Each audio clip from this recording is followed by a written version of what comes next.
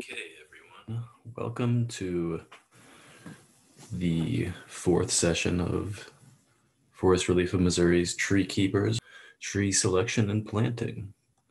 This is re-recorded from our first session, which we experienced some technical difficulties and we lost the recording. So without further ado, I'm going to go ahead and skip the housekeeping and all that general stuff and just go ahead with it. My name is Mark Halpin. I'm the Forestry Manager for Forest Relief of Missouri. I'll be taking you through tree planting and tree selection. So the wrong tree on the wrong site can be more of a liability than an asset.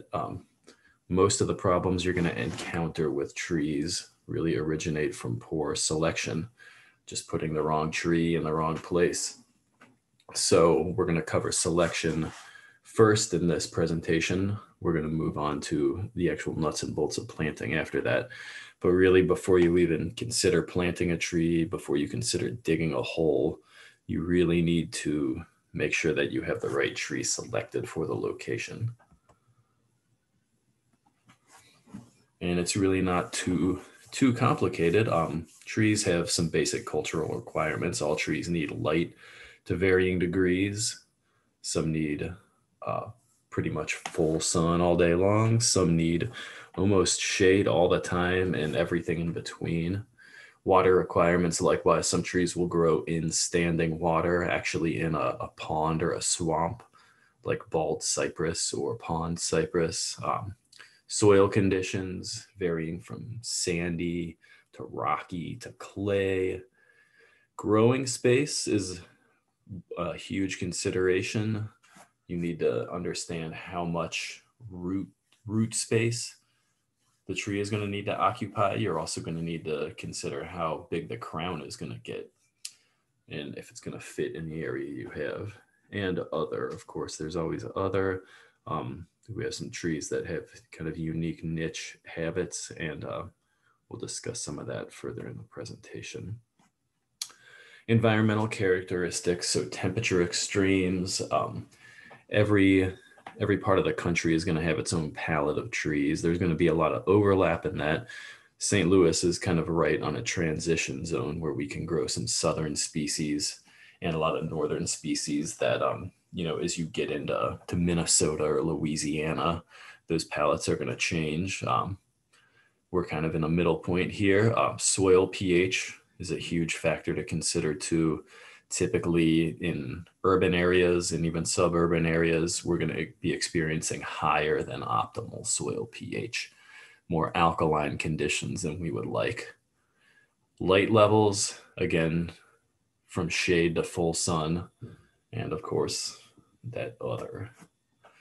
So site analysis is what you're going to do before you consider what kind of tree you're going to plant. You're just going to look at the site you have that you'd like to have a tree on with all of the factors we just discussed in mind. And you're also going to look at what has happened in this site in the past. Has there been construction here? Has there been heavy equipment coming through this area? Anything that could disturb the soil. If you remember our discussion last week with Hank Stelzer, he discussed compaction and the negative impact that has on root development. Those are really the big things. If you're really lucky, you're going to have a site that is just undisturbed soil that's just been, sitting there for hundreds of years. That's pretty unlikely for most of us. So consider all of those things to the best of your knowledge.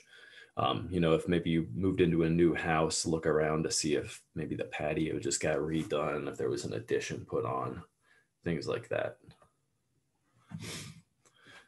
So some considerations to further look at. A big one is going to be utilities, overhead and underground. You're going to have to call dig right to get locates done before you plant a tree. It is the law. So regardless of how well you think you know the area, just go ahead and do that. It's free. They're responsive. They'll be out in typically less than a week to mark those utilities.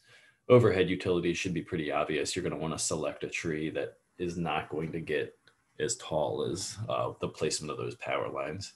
Power lines can be anywhere from 12 to 40 feet off the ground. So you're just going to have to work with that, because if you interfere with those power lines too much, the utility company is going to come along and they're going to prune that tree pretty severely.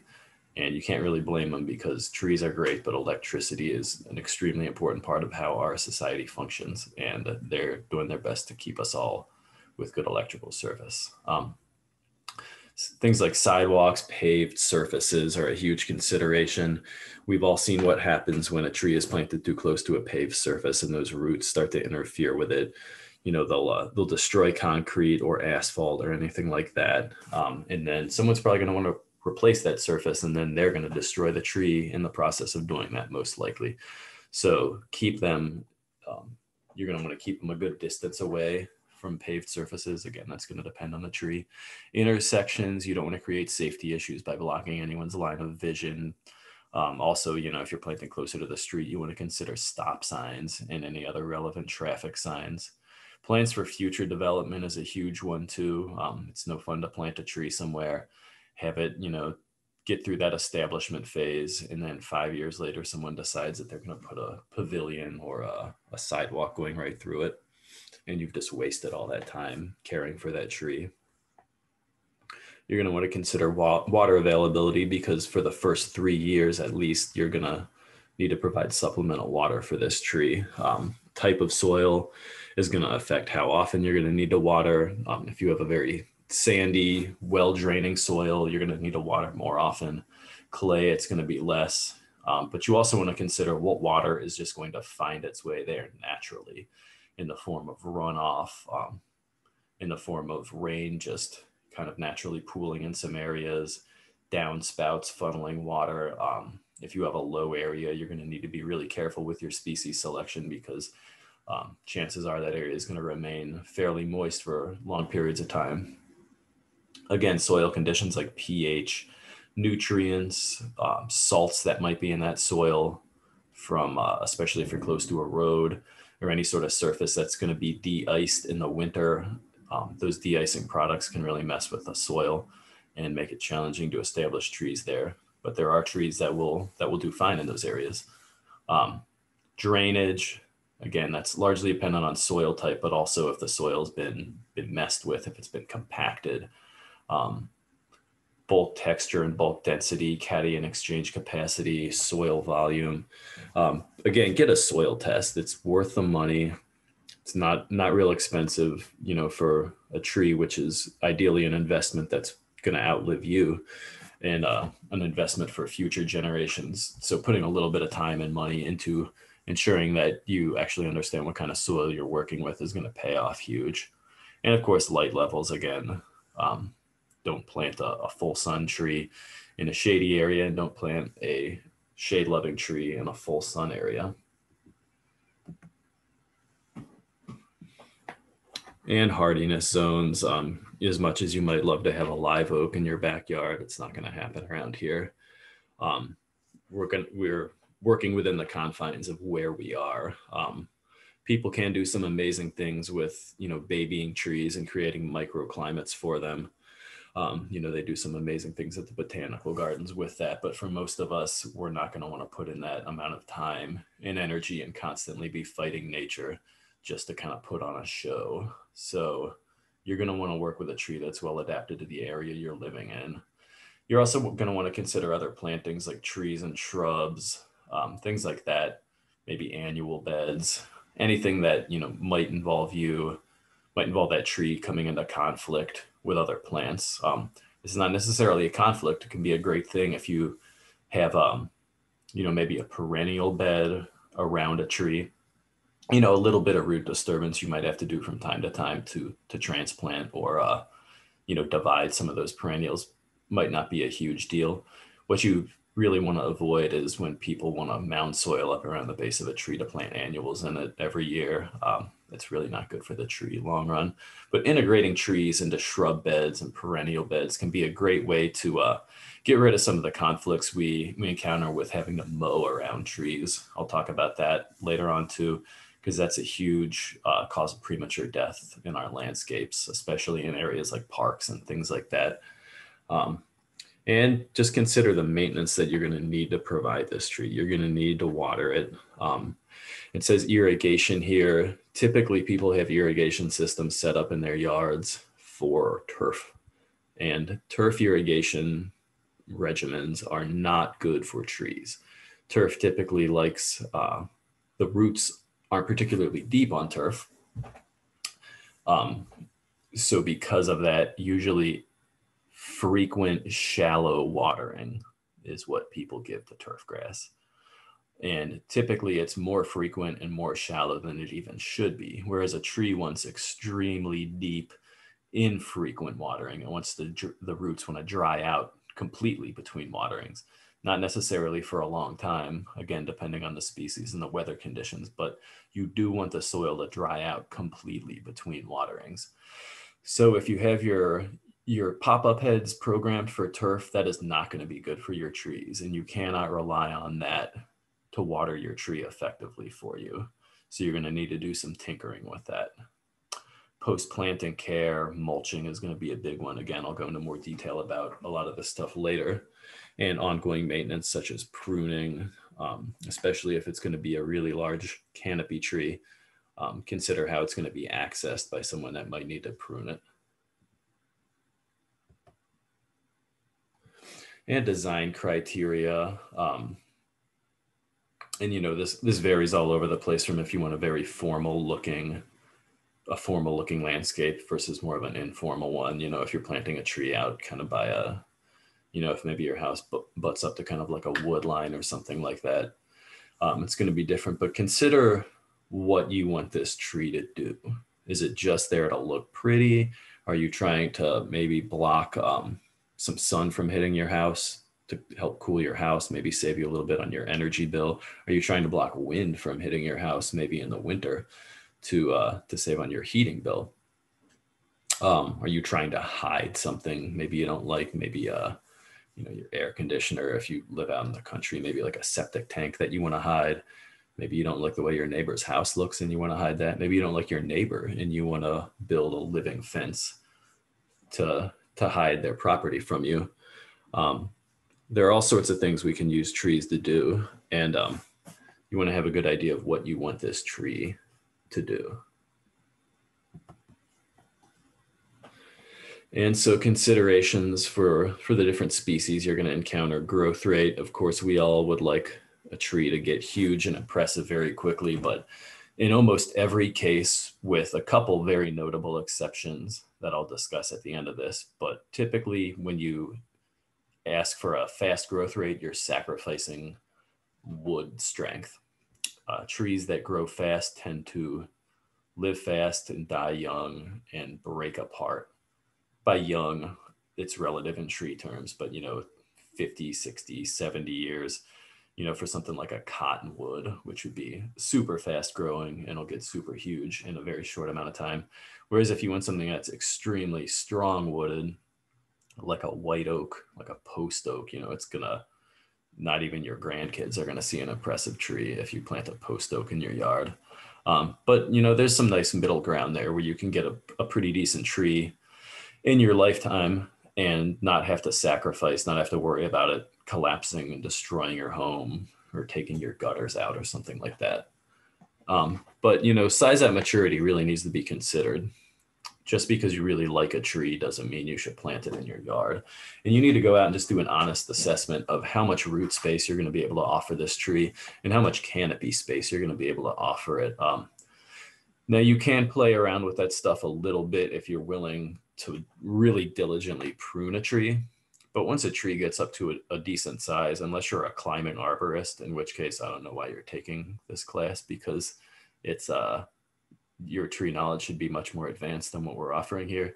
But unless you're willing to prune a large canopy tree pretty frequently, you're going to have a hard time containing it in an area that's too small for what it needs.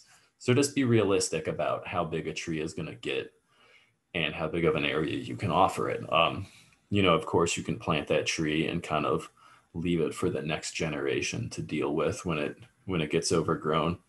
But we face a lot of that currently. Tree managers, we deal with selections that were made in the past that way. And we're left with having to remove a tree prematurely. It's a really expensive process. The money that goes to those removals takes away from money we could be spending on other plantings to keep our cities and suburbs nice and green.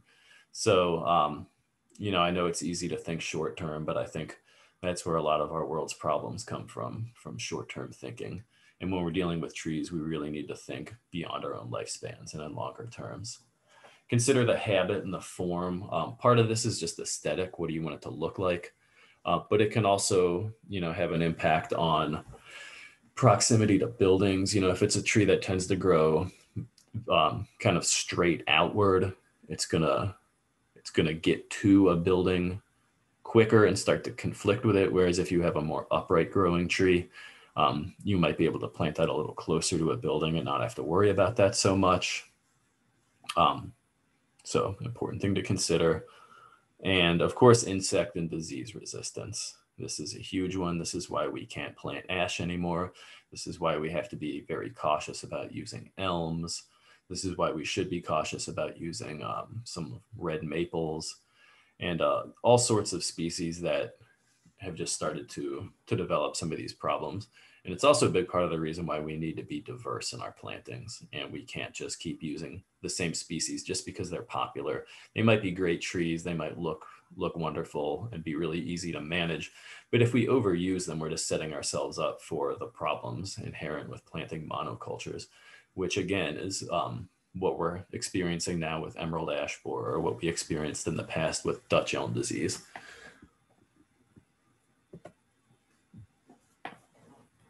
So pH requirements, we've talked about that a little bit. Typically, trees are going to want a slightly acidic soil, and typically what we're offering them is a slightly to extremely alkaline soil.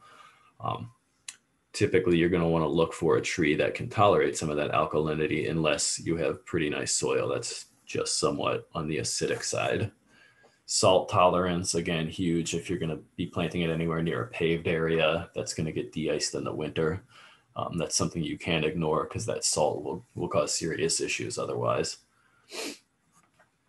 And just consider known problems. These are pretty well known with some trees like pests, like hopefully we all know about emerald ash borer now. Poor structure, Bradford pear, for example, is famous for poor structure. People still plant calorie pear cultivars, which is kind of insane, but Bradford pear is kind of famous for its poor structure. Weak wood, again, cottonwood, silver maple, two of the big ones that we still see a lot of in our landscapes that probably aren't appropriate to plant close to a house.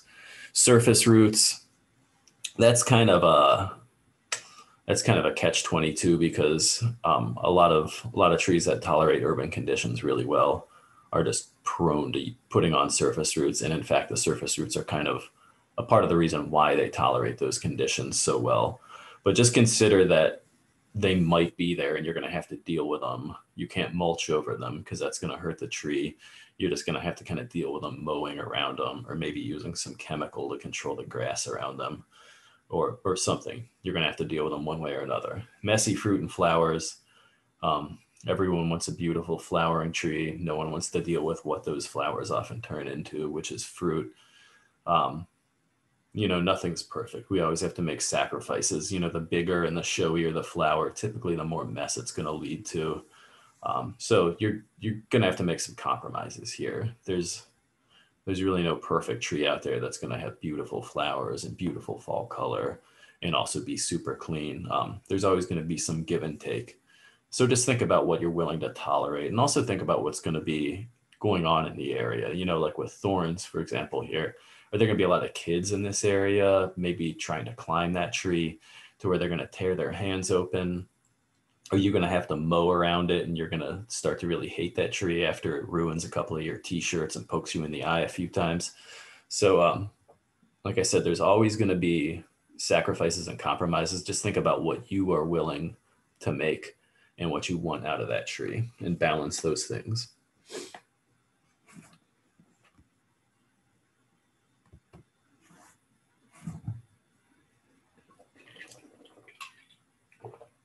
So maintenance requirements are going to vary tremendously from tree to tree. The first 3 years, it's almost going to be identical for any species. You're going to have to water it probably about once a week in the summer, depending on rainfall. You're going to need to keep the root zone mulched, and you're not going to want to prune it ideally for those first 3 years. And then beyond that, it can vary tremendously. You know, there are trees that you might expect to have to give a little bit of supplemental water to from time to time. Not too often, not too many trees like that, but if there's a certain tree that you're really in love with that has those requirements, be prepared to deal with that.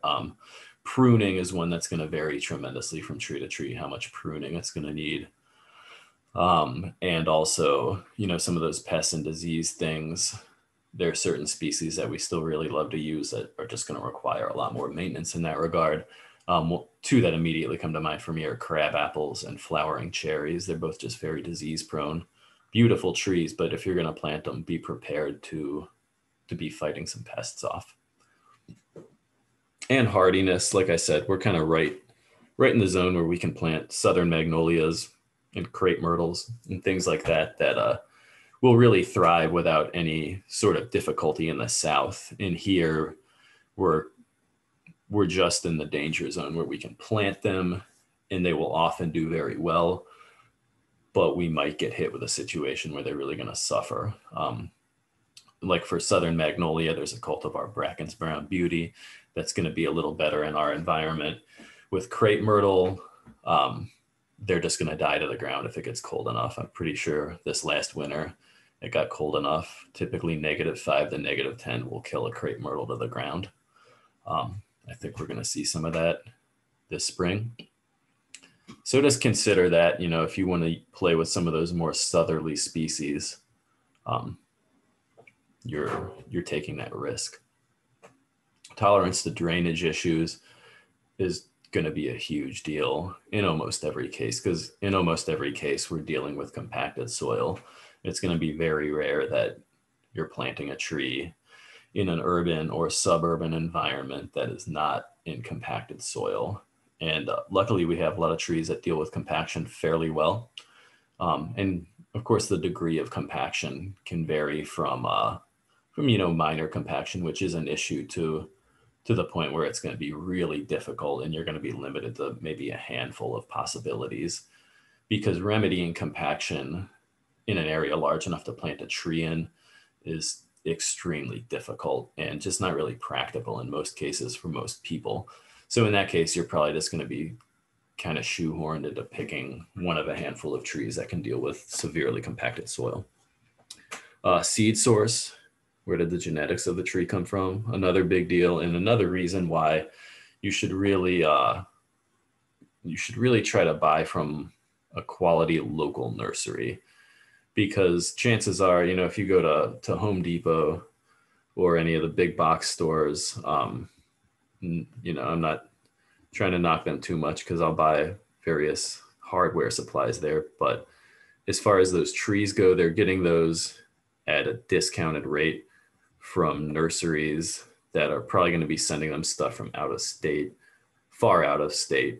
You know, oftentimes that stuff's going to be coming from the Pacific Northwest, probably Oregon, which, you know, it's great. They grow great trees there, but that's such a different climate from ours that, that those trees are going to kind of struggle to adapt to here. Otherwise, you know, it's also pretty likely you're going to be getting things from Kentucky, Tennessee, Ohio. That's a little better. It's still quite a different climate there. If you can get something that's actually grown in Missouri, that's going to be ideal. So really consider that, and don't just look for the cheapest tree you can get. I mean, a lot of people buy trees that are on sale and they do just fine, but if you really want to set yourself up for success, it's better to spend a little bit more money to ensure that you're getting a quality local grown tree. And so we have a hardiness map here that you can see that, you know, we are right on the transition zone, kind of depending on where you live in St. Louis. We're really on the transition zone where, you know, the prairies sort of begin to the north and west of us. The great, huge expanse of eastern hardwood forest kind of ends to the south and east of us. we're right on that cusp. So it's kind of cool. It gives us a lot of opportunities. It's kind of bad because a lot of those opportunities, it's not ideal, but we can get away with it.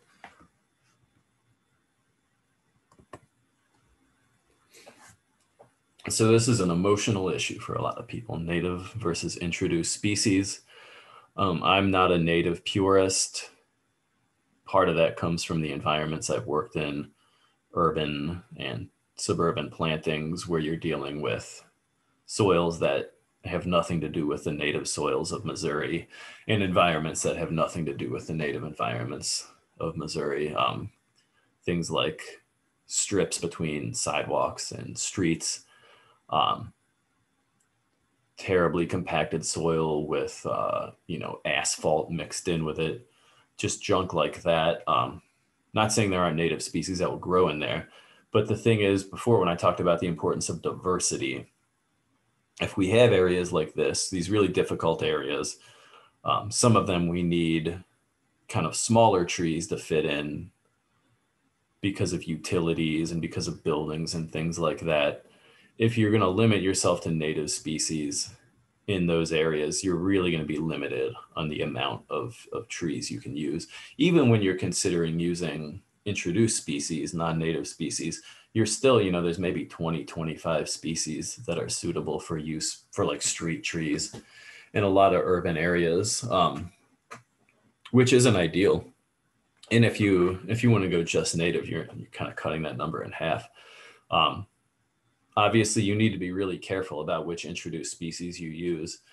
And you really need to keep up with the research that's being done about what's invasive and what isn't. There's a lot of plants that 10 years ago, no one would hesitate to recommend a burning bush or something like that.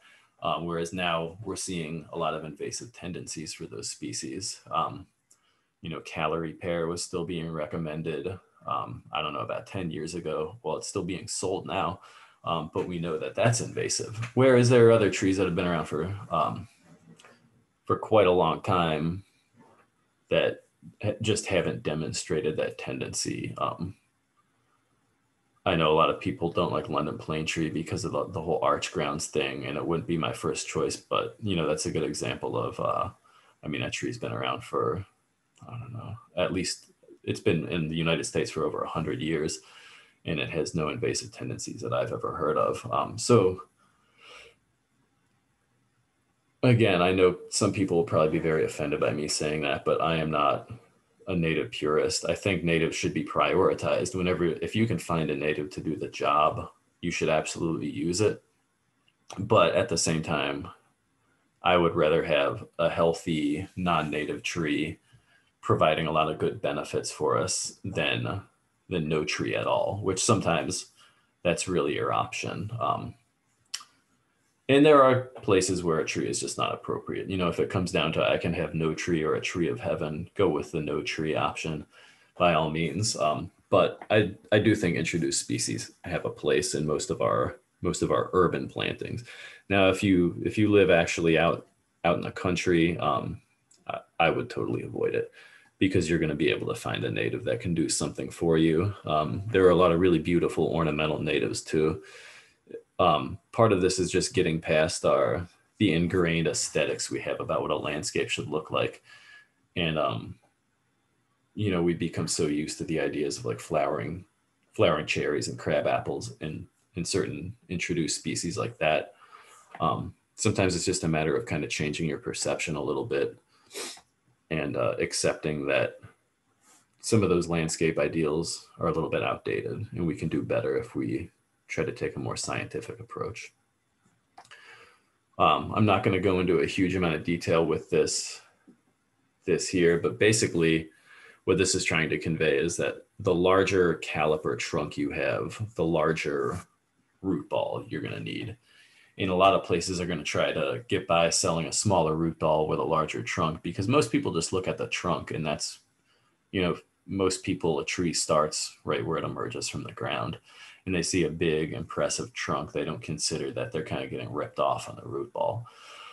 Because for the first few years, all that tree is really going to do is reestablish its root system. And if you put that small underdeveloped or a root ball that was dug too small out of the field in the case of ball and burlap trees, that trunk isn't going to really grow for many years because that root system is going to need to catch up to it. Whereas if you plant a much smaller tree, the 3-gallon trees we have at the Forest ReLeaf nursery, most of them aren't very impressive when you plant them, but they're going to start to grow much, much faster than even a ball and burlap tree with a nice size root ball, because there's so little transplant shock and they don't have to redevelop that root system. So really consider that. And I would always advise you to not try to plant a really huge tree. If you're filthy rich and you can afford to buy a giant tree and, have it babied for the first 7 years it's in the ground, by all means, knock yourself out. But for most of us, we don't want to be dealing with the amount of water and the amount of care that those large trees are going to take. And you're much better off buying a smaller mid-sized tree with a nice size root ball, putting it in the ground. It's going to have less transplant shock, and it's really going to catch up to those larger trees. There's actually been research done on that. I can't think of the exact figures or anything right now, but a 1-inch tree will actually catch up to a 3-inch tree in the space of something like 5 to 7 years, depending on the species. So have a little bit of patience. Patience is key to having successful tree planting. So once you've determined what species you actually want and what species is going to be appropriate for the area you're using in, and once you've realistically embraced what it is you're going to go out to a nursery to look for, and you found a good nursery to go to, once you find the actual species you're looking at, there are some things you're going to want to look for. The root ball to trunk ratio is going to be part of that. Then you're also going to want to look at vigorous branch growth. This is one where hopefully everyone remembers Mark Gruber talking about internode size on trees. So the internode is the space between, last year's bud and this year's bud, and even the bud before that. Those internodal spaces show how much a tree has grown in a year. You're going to want, a certain amount of consistency to that. If those internodal spaces are all very stunted and short, or if, they're decent and then all of a sudden they get really short, that's not a good sign. You want to see that tree has been growing well over the last few years. That's going to indicate that the nursery has been taking good care of it. You're going to want good branch spacing. You don't want just branches bristling every which way out of the tree. There are exceptions to that, with certain cultivars and things like that. But for the most part, you're going to want a few good, well-spaced branches. You're going to want none of the branches to be particularly large. If the branches are getting to be like a third to half the size of the main trunk, you're probably going to have to remove those depending on the species and the kind of growth habit you want. The trunk taper is a very important one to look at. You want a thick trunk. A lot of times you're going to find, especially at nurseries where they've removed a lot of the lower branches, because that's it looks good. People see that and they think they're not going to have a lot of trouble mowing around that tree, but that actually slows down the development of trunk taper. And then we'll talk about the root flare later, which is related to trunk taper. Foliage evenly distributed in the upper 2/3. So this gets back to that limbing a tree up prematurely. The top 2/3 of that tree should have healthy branches on it. Only the bottom third at most should be limbed up. Avoid many upright branches. These are going to be codominant stems in a lot of cases. We typically want one strong central leader. Single trunk with spreading branches. This is that central leader. We talked a little about decurrent, next current growth in ID. If it's a decurrent plant, and especially if it's a smaller decurrent plant, like maybe a red bud, that maybe you don't mind if it starts forking lower to the ground. There are some exceptions here, but especially for a shade tree, you're going to want a very strong central leader with evenly spaced, decent sized branches. But again, you want that ratio to not be where those branches are getting to be competitive with the main stem. Look for mechanical damage always. If it has trunk wrap on it, I would try to get that off, ask if they'll remove it so you can confirm that it doesn't have any scars or damage to it. Because I mean, I've damaged trees moving them. I know even the most careful and arborists with the best intentions, it happens. Trees can be, especially with ball and burlap trees, they can be very difficult to move. And one mistake, you ding the trunk. If you can avoid buying a tree with mechanical damage, by all means do. If it's a very small amount and it's otherwise a great tree, it might be worth just accepting a little ding in the trunk. But you got to consider that ding might plague that tree for many years, actually. ANSI does have some good standards for nursery stock. Might not be a bad idea to print those out or pull them up on your phone or something and just kind of consult this list when you're at the nursery and just kind of run through a checklist. And if maybe one or two of these things is being slightly violated and otherwise it's a really great tree, again, you maybe compromise a little bit, but you don't want to compromise too much. So included bark, I believe we talked about this with Mark Gruber a little bit, but this branch is very likely to fail in the future. It's also strongly upright. It's this branch to the side here is almost the same size as the central stem here. So it's going to need to be removed eventually, but this is going to have a really hard time. This wound is going to have a really hard time compartmentalizing because of all this dead bark in there. So this would be, you wouldn't want to purchase this tree under any circumstances. Multiple leaders. This gets back to that very upright branch thing. You want a strong central leader. Now this can be corrected. It's going to take some pruning. It really depends on how bad the competition between those leaders has got. This isn't a huge deal breaker. If it's minor competition, it can easily be corrected at home as long as you can reach them. But if you can avoid it, you're going to save yourself a little pruning. Dieback of leaders with codominant stems. So this is, this central dead stem in this one was the leader. It died back, and now you have, these two forking branches, which again isn't ideal. Structurally, this tree is just much weaker because now all this load is distributed on two branches that are coming off to the side.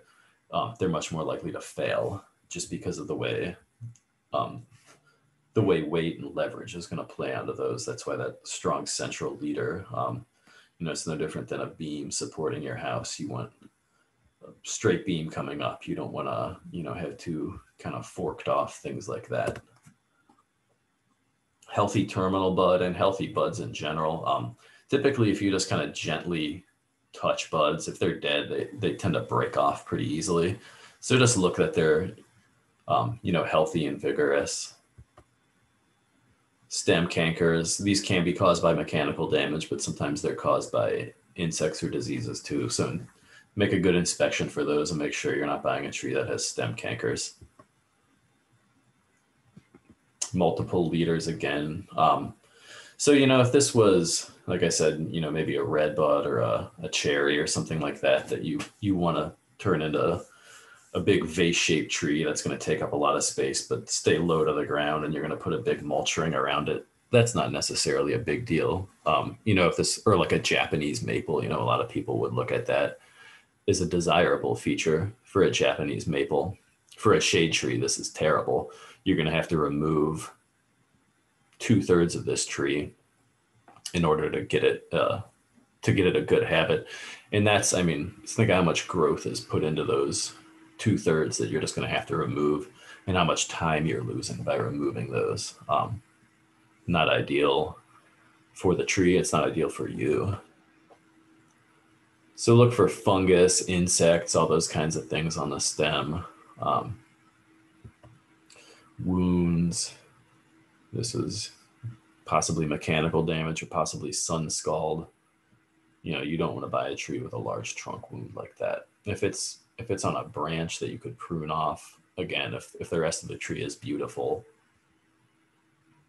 it might be worth making that compromise. But a trunk wound like that is almost always gonna plague that tree for the rest of its life and possibly lead to premature death. So the root flare, this is, if there's one thing that you remember from this entire presentation, please remember the root flare, because this is probably the number one preventable cause of tree death, is trees being planted too deeply. So if you look at any large, healthy old tree in a landscape, you're going to notice that it flares out at the base, out towards the ground. You will not see an old, healthy tree that does not have a root flare, because if it doesn't have a root flare, it will have died. Perhaps if there was a landslide or someone just came and did some severe construction and buried that tree, it's still going to live for a few years with that root flare buried. That would be the rare exception. You just never see it. Sometimes on certain evergreens, on certain pines, it doesn't form nearly this much, but for any deciduous tree, you're going to see a very healthy sweep out at the bottom. Some people don't like it for some reason. They don't like those surface roots. You're going to have to embrace it and look at it as an ornamental feature if you want a healthy tree. So what happens when you bury the root flare is that a number of things. One, the rest of those roots are coming off of that root flare, and by burying the root flare, you're burying those roots too. You're making it harder for them to breathe. And as we've already discussed, roots really need oxygen, and the lower they are in the soil profile, the less oxygen they're going to get. So you're kind of smothering the roots. And another thing that's likely to happen, that's probably going to happen, I say likely, but I would say it happens in probably 97% of the cases I've ever seen, is that if a tree is buried with its root flare under the soil level, it's going to develop adventitious roots. Adventitious roots are very much like what happens when you take a cutting and you put it in water or soil, and the stem tissue starts to form roots. This is what trees do because they have undifferentiated tissue. And when that stem is exposed to soil, it gets this hormonal signal that you're no longer a stem. Now you're underground. Now we need to produce roots. This is information that's conveyed hormonally by the presence of moisture, the lack of presence of light, things like that. And that stem will respond by forming roots. And this is what will happen if you bury a root flare. And those roots have a tendency to just circle the stem for whatever reason. I don't think that's understood at this point, but we know that it happens. Doesn't really matter why it happens. It does, and it's going to happen. Like I said, you'll often hear people say it's likely to happen, and like I said, it is, likely is one way of putting it, but in my experience, it's almost certain to happen. It's certainly not a gamble you want to take. So make sure that you know where the root flare is, that it's exposed when you plant it, and that you are planting it at the level of the soil or possibly slightly above. In most cases, I would aim for slightly above. And we'll discuss this again further down the road. But again, this really can't be repeated enough. I think I'm going to discuss it possibly 2 more times in this presentation. And I'm fine with that because you really need to remember this and understand it. No root flare here, just going straight down. Looks like a utility pole just sunk into the ground. And then, here you have some of the cord that they were using to stabilize that root ball. That's probably going to girdle that tree. Ball and burlap planted too deep. So when you start to actually disassemble the root ball to find that root flare, sometimes you'll find that it's, if you look at that soil level where you can see the soil starting on that trunk and where that root flare actually is, it's extremely deep. And not only is this bad for the tree, but consider that when you're buying a ball and burlap tree or any tree, you're buying a root system. Again, people tend to not think of the root system as being an important part of the tree. It's really kind of the most important part of the tree. And that's a lot of what you're paying money for. And here, you've been ripped off. You've just been sold a bunch of soil with no roots in it, and now you have this tiny piddly little root system that's definitely not going to support that stem system above it. So that's another reason why, beyond just tree health, it's kind of like if you bought a 50-pound bag of rice and found it was mostly just full of soil, or like a I don't know what someone would adulterate a bag of rice with, but the point is you're paying for a root system and you're just buying soil when you buy a tree that's planted too deep. So using I can't remember exactly what these pins are called, but using a long pin like this to find the first roots that emerge from that root flare, which are called the first order roots, can be a great way to ensure that you're getting a good root system on a ball and burlap tree. Because with this tree, the root flare could be right underneath that burlap and it could all be great. But how are you going to know? And the nursery is going to be very reluctant to remove this because it's going to be very difficult to get back in place. So if you bring one of these along and you poke it down into the top of the root ball in a few different places, before long, you're probably going to hit one of those first order roots. And it's going to give you a really good idea of how deep that root flare really is. If it's only a couple inches down, it's no big deal. Even, the best nurseries, when they're digging ball and burlap trees, if you've never seen it done, they use something called a tree spade, which it basically looks almost like the carnival game where you have the mechanical hand that comes down and picks up stuffed animals and then drops them and you never get one. It looks kind of like that with a bunch of shovel blades, and it will come down and dig the root ball out and lift it up. And when that happens, a certain amount of soil from the outside of that root ball tends to fall towards the center. And so it's not uncommon to get a ball and burlap tree, even from a very high quality nursery, where the root flare might be 1 or 2 or even 3 inches below the soil level. And that soil has only been there for a short amount of time. The adventitious roots won't have had time to form. It's not an issue. But you want to make sure you know exactly where that is before you purchase a ball and burlap tree. And that's a great way to do it. Don't be fooled by graft unions.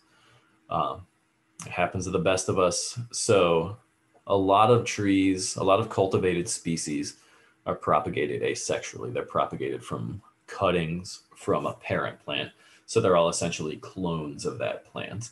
And that cutting is then taken and grafted onto just any old root system that they have sitting around. All the root system is doing is, the root system doesn't provide any aesthetic characteristics, so there's no point in propagating a particular variety of root system. They typically just use, some straight species rootstock. They graft the cultivar onto the top of it, and where that graft occurs, called the graft union, there's a tendency for a swelling to occur there as a scar tissue forms, and those two cambiums meet up. And that graft union can actually very closely resemble a root flare. And sometimes if the soil level is piled up to just below that graft union, you look at it and you think, oh, great, it's got a nice root flare. And, then maybe you never figure that out until the tree dies, or maybe as you're planting it, some of that soil falls away and you realize that the actual root flare is a foot below soil level. Because typically that graft union is pretty high above the ground on the rootstock it's being grafted to. So if you plant at that level, the root system is going to be very, very low into the ground. So be aware of that, especially on cultivars, as opposed to if you're just buying a straight species. All right, so now we're just going to get into the nuts and bolts of actually planting trees.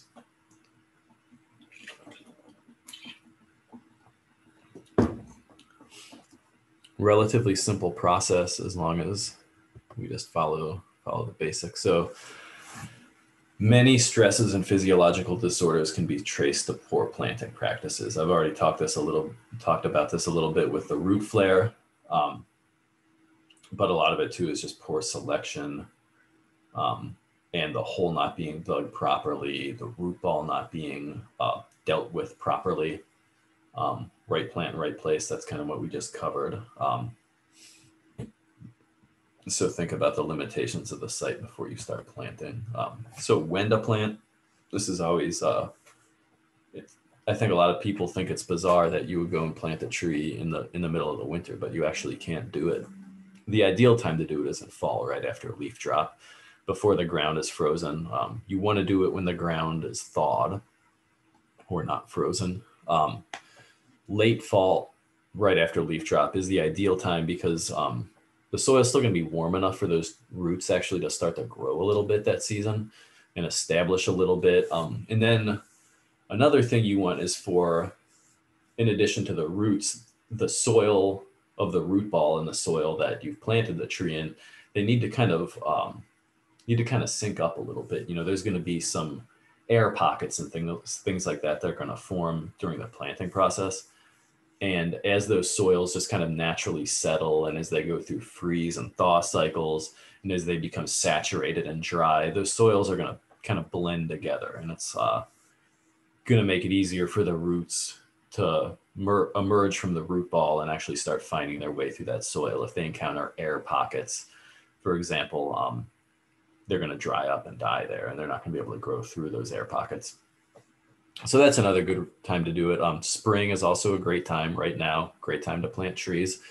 Ideally, you don't want to do it when they've started to leaf out. If the buds are just starting to swell, it's still fine, but especially if they're in the process of leafing out, that's a terrible time to do anything to a tree because they're just kind of waking up and they're using a lot of stored energy to open up and create those new leaves. And when you plant a tree, you're actually asking it to use up some of its stored energy to adapt to its new site. And you don't want to do that when it's already really tapping into those energy reserves.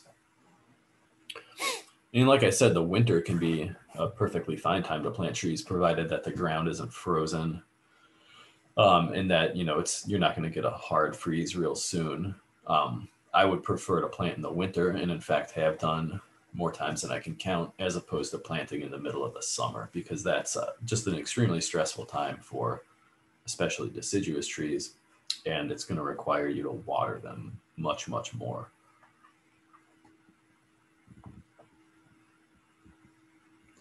Maintaining enough moisture, always crucial.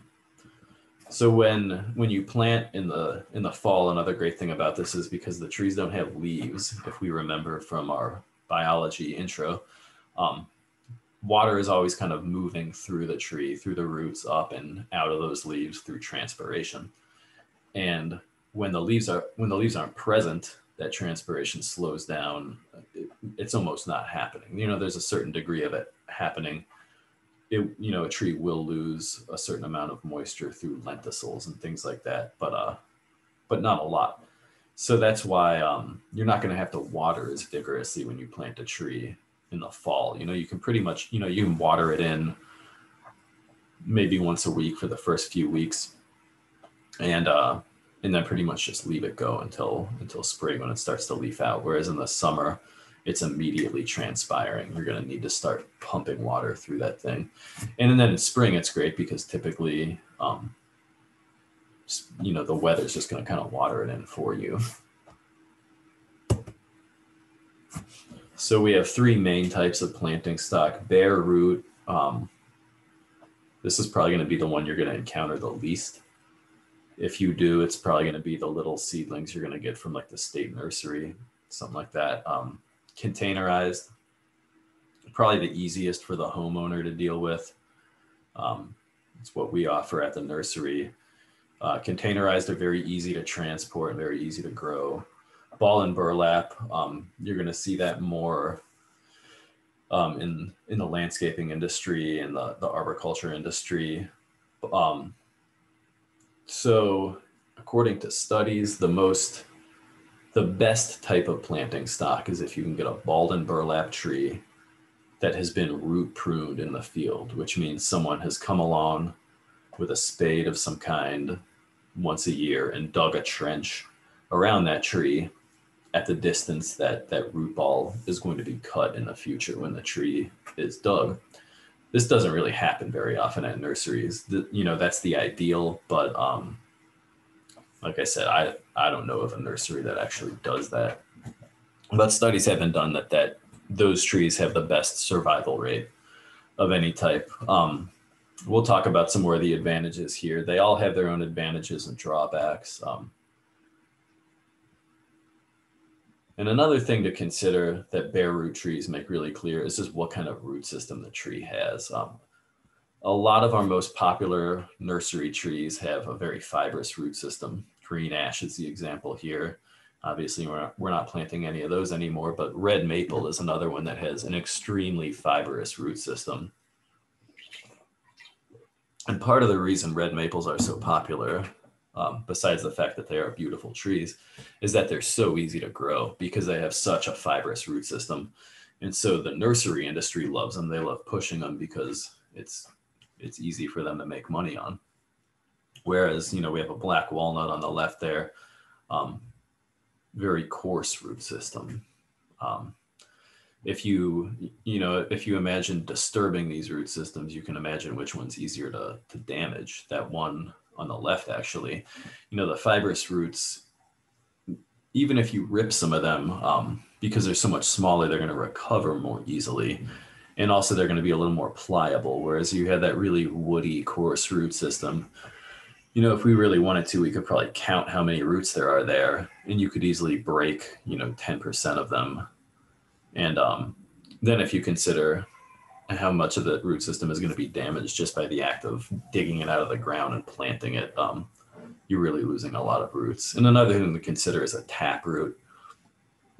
Trees that have taproots tend to be really hard to transplant. This is why it's almost impossible to buy a hickory in the landscape trade, because hickories are very difficult to grow because their root system tends to be just like a giant carrot, and it's really easy to break. If you break that, the tree is pretty much done for. So what's great about bare root trees is they're small, they're easy to transplant. The weight of a container tree or a ball and burlap tree is, you know, it's almost all just the soil weight. The tree itself weighs very, very little. So that's why these things are so light. You need to keep the roots moist, like very diligently. You can't let them dry out at all, or they're going to start to die. The state nursery sprays them down with, they have some sort of like water holding gel, and then they wrap them in like newspaper or cloth or something. You can only plant these during the dormant season, which ideally you should only be planting anything during the dormant season. And you're going to want to form a little mound here. I'll get to that in a second, but they are more likely to require staking. Again, because there's just no weight and structure down at the bottom to hold them in place. And you are going to have to store them in a cool area. So if you get these, you're pretty much going to want to plant them like immediately, unless you have a walk-in freezer, or if you're just planting a few of them, keep them in a cooler on ice or something with the beers you're going to drink when you're done planting. So here, they kind of give a demonstration. You're going to form a little mound of soil in here for the tree to set on, and then you're going to let the roots spread out around it. If you have a taproot, you might make a little hole down the middle and put it in there and just, kind of form that soil to it. So plant them on small compact mounds and holes. Make sure to keep that root system wet. That's kind of the main thing with bare root, and be prepared to probably stake them. So containerized, can be planted any time of the year. Shouldn't be, can be. Easy to store and handle. It's really easy to just slide those pots around. Ball and burlap trees, I'll talk about it a little more, but they're just kind of a nightmare to move, especially once they get to a decent size. You can get containerized trees in all sorts of sizes, from the little, I don't know if that's like quart containers that you might get from like the Arbor Day Foundation or something, to 25-gallon is probably the largest I've ever planted, but I've seen pictures of even larger ones where, it almost looks like, I saw one from some crazy planting project that was being done in California, where it almost looked like one of those little above ground pools that, you might have your kids playing in your backyard. So kind of any size you want. Less plant transplant shock with a question mark. It's less, it's not so much as a matter of, in my opinion, less than it's different transplant shock. With a ball and burlap tree, you're taking a tree that's grown in soil and you're putting it in soil. And if it's from a similar soil type, if you get it from a nursery in Missouri, there's not going to be a huge difference in that soil type. So that's where you're going to get kind of a lessened transplant shock with a ball and burlap tree. With a ball and burlap tree, the transplant shock comes from the fact that you're removing a bunch of the root system when you dig it. Whereas a containerized tree, you're losing much less of the root system. In some cases, you might not be losing any of it, but it's going from growing in a nice media that was designed by humans to be ideal for root growth to being in, whatever junk compacted clay soil it's going to wind up in. So that's a different type of transplant shock. But as far as root system loss, there's going to be less root system loss. It's just kind of apples to oranges. There's two different kinds of transplant shock really going on. Girdling roots, I don't know if they're necessarily a worse problem in containerized trees than ball and burlap trees. They tend to form for different reasons. And they are quite common. So this is why you're typically going to find circling roots in a container. So as containerized trees go through their life, they typically move up pot sizes as they grow. Most nurseries aren't going to plant them all in 25-gallon pots and let them sit there for years until they get big enough to sell, because those pots are taking up space. It's just a waste of money. They're going to grow them in smaller pots and they're going to move them up to bigger and bigger pots. And as that happens, a lot of times soil will get piled up around the root flare. And then once it meets its final pot, the pot that it gets sold in, sometimes it might sit there for longer than is ideal. And it's going to start to, when those roots hit the edge of the pot, they need to keep growing, but they can't grow outwards, obviously, because the pot's preventing them from doing it. So they're just going to start growing in circles. And once this happens, it's very hard for the roots to break this habit. And if this happens to roots that are growing above the level of the root flare, then they're going to start to encircle the main stem. And this can cause girdling roots. And girdling roots, as I said previously, it's possibly the largest cause of premature tree death in our landscapes. As the tree gets bigger every year, and that root gets bigger every year, and the root just keeps circling the main trunk, and the trunk keeps getting bigger, eventually the two are going to meet, and they're going to just both keep growing.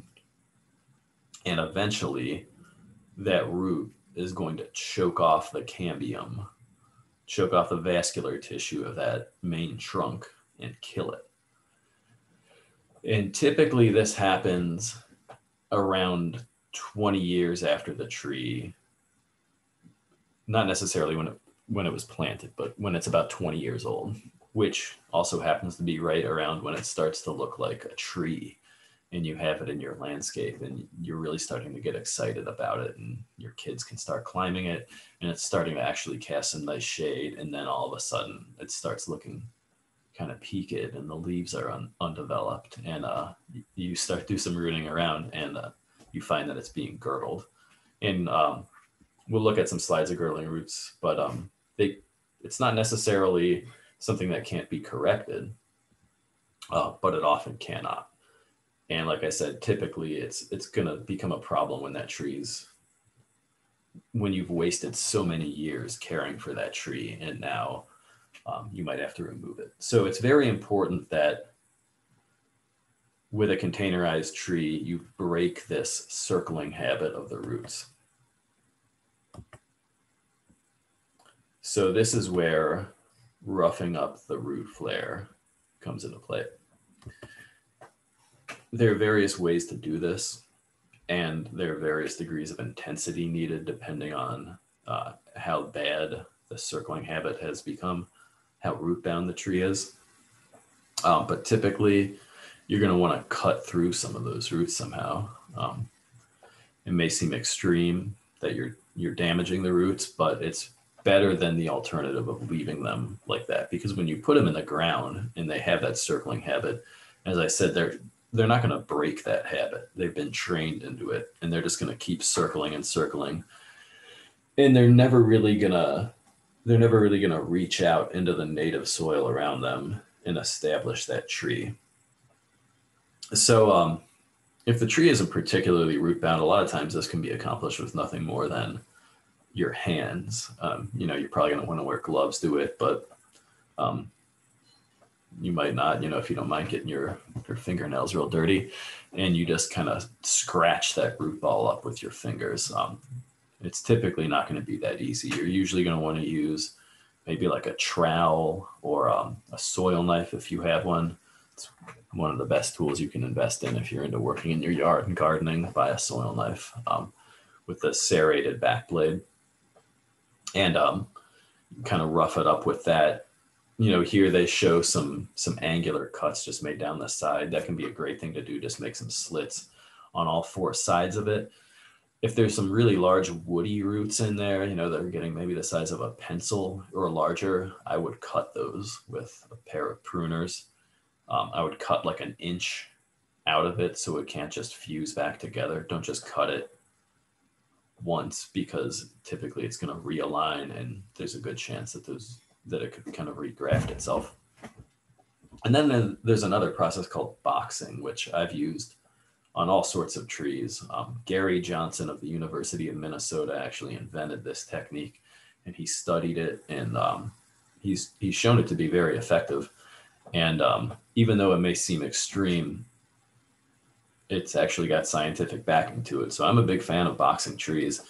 And it's a very simple process to describe. You take a saw, one that you're not real attached to the blade on, because you're gonna mess the teeth up by doing this, by cutting through soil. But you're gonna take a pruning saw or some kind of saw, and you're gonna cut an inch into the side of the root ball on four sides, so that the result goes from being a round root ball pulled out of your round container, presumably, to kind of a square one. And you're going to take off an inch on each side to form that square. And that's going to be a really effective way to do this. And it's also it cuts through, no pun intended, but it cuts through a lot of the confusion about what's the best way to rough up a root ball. It's just a very straightforward, systematic process. And then you're left with a root system that's kind of forced to grow out into the soil. So balled and burlap.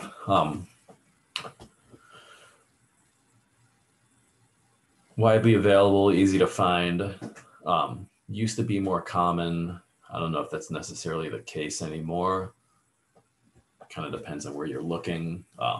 Heavy and hard to handle. That's the main drawback with these. And because of the way they're dug, that root ball tends to be shaped kind of like a top, to where you can't just easily, the tree is going to be sitting at an angle because the root ball is cut in kind of a V shape.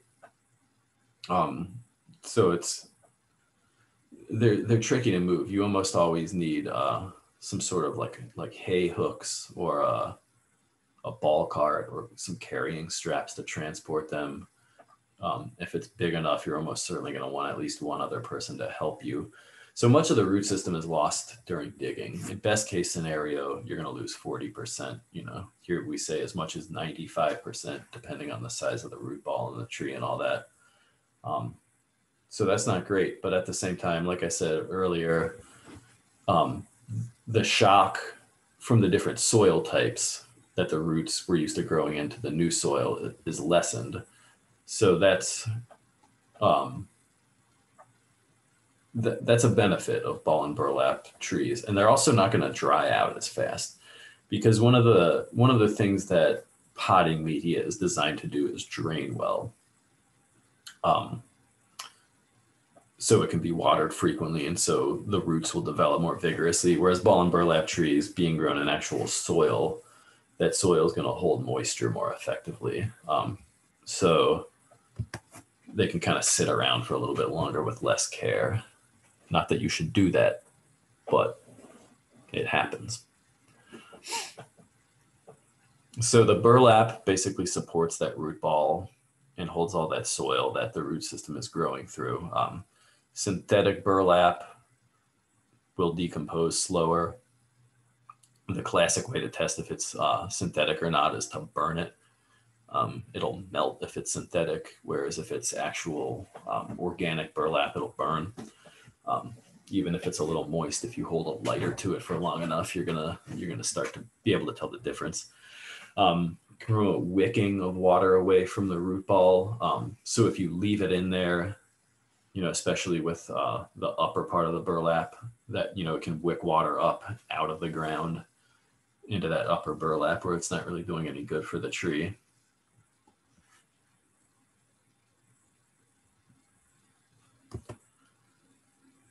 And just to let me go back here.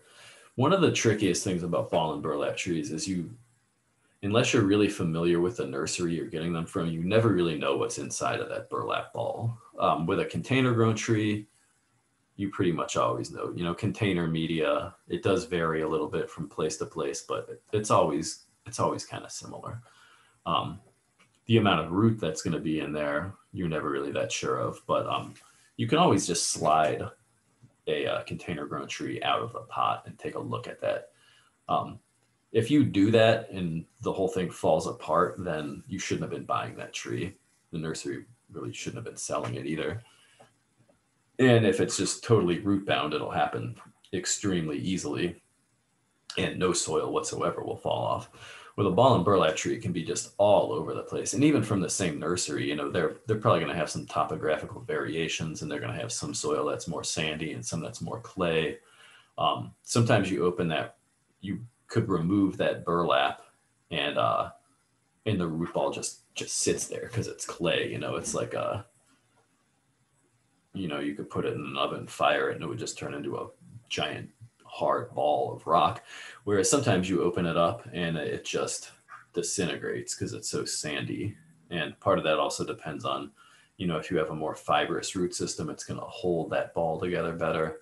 So again, it's good to kind of know what sort of root system you're dealing with. But that makes planting ball and burlap trees a lot trickier. And why typically with a ball and burlap tree, you want to dig the hole, get the tree into the hole, and then start removing first the wire cage. You cut that off around all the sides of the tree. You don't have to worry about underneath the tree so much.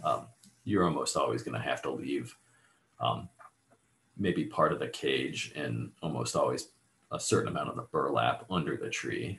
But again, the roots aren't really doing a whole lot directly under the tree. You're more worried about them spreading outwards, as we'll see in a picture later on. So with a ball and burlap tree, you're typically just going to put it in the hole complete and then take it apart because you never really know what's going to happen to that root ball. So always cover trees when you're transplanting them. I don't care what time of the year it is. I don't care how slow you're going to drive. Unless you're prepared to drive like 5 miles an hour from where you bought that tree back to your house, you're going to be shocking that tree with the amount of wind exposure it gets. 30 miles an hour is not a fast car drive, but it's, in a windstorm, that would be considered pretty heavy winds. And that is the kind of wind that would desiccate a tree. So cover it with a tarp. Don't leave it covered too much longer when you get to wherever you're going, especially on a hot, sunny day. Just think about what would happen under a tarp on a hot, sunny day. It's going to get nasty and humid in there. And that can start to lead to some fungus and insects and stuff being, breeding. And always avoid moving a tree by its trunk.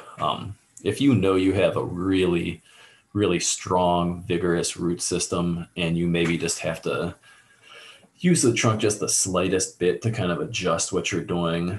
I'm not going to say that, my hands don't occasionally touch the trunk and you're not going to see people doing it, but you really want to just avoid jerking that trunk because the danger is you're going to break some of those first order roots, and it's really easy to do.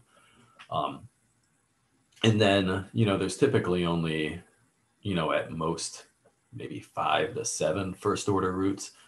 You break one of those, this tree is already lost at best 40%. Let's say you break another one of those first order roots, that's another 20% of that 60% root system. So it's just not worth messing with. Use hay hooks, dollies, ball slings, carts, all these kinds of things. Have someone help you do it. Don't just try to muscle it yourself and risk breaking that tree that, for a nice ball and burlap tree, you almost certainly paid at least $100 for it. So actually digging the hole,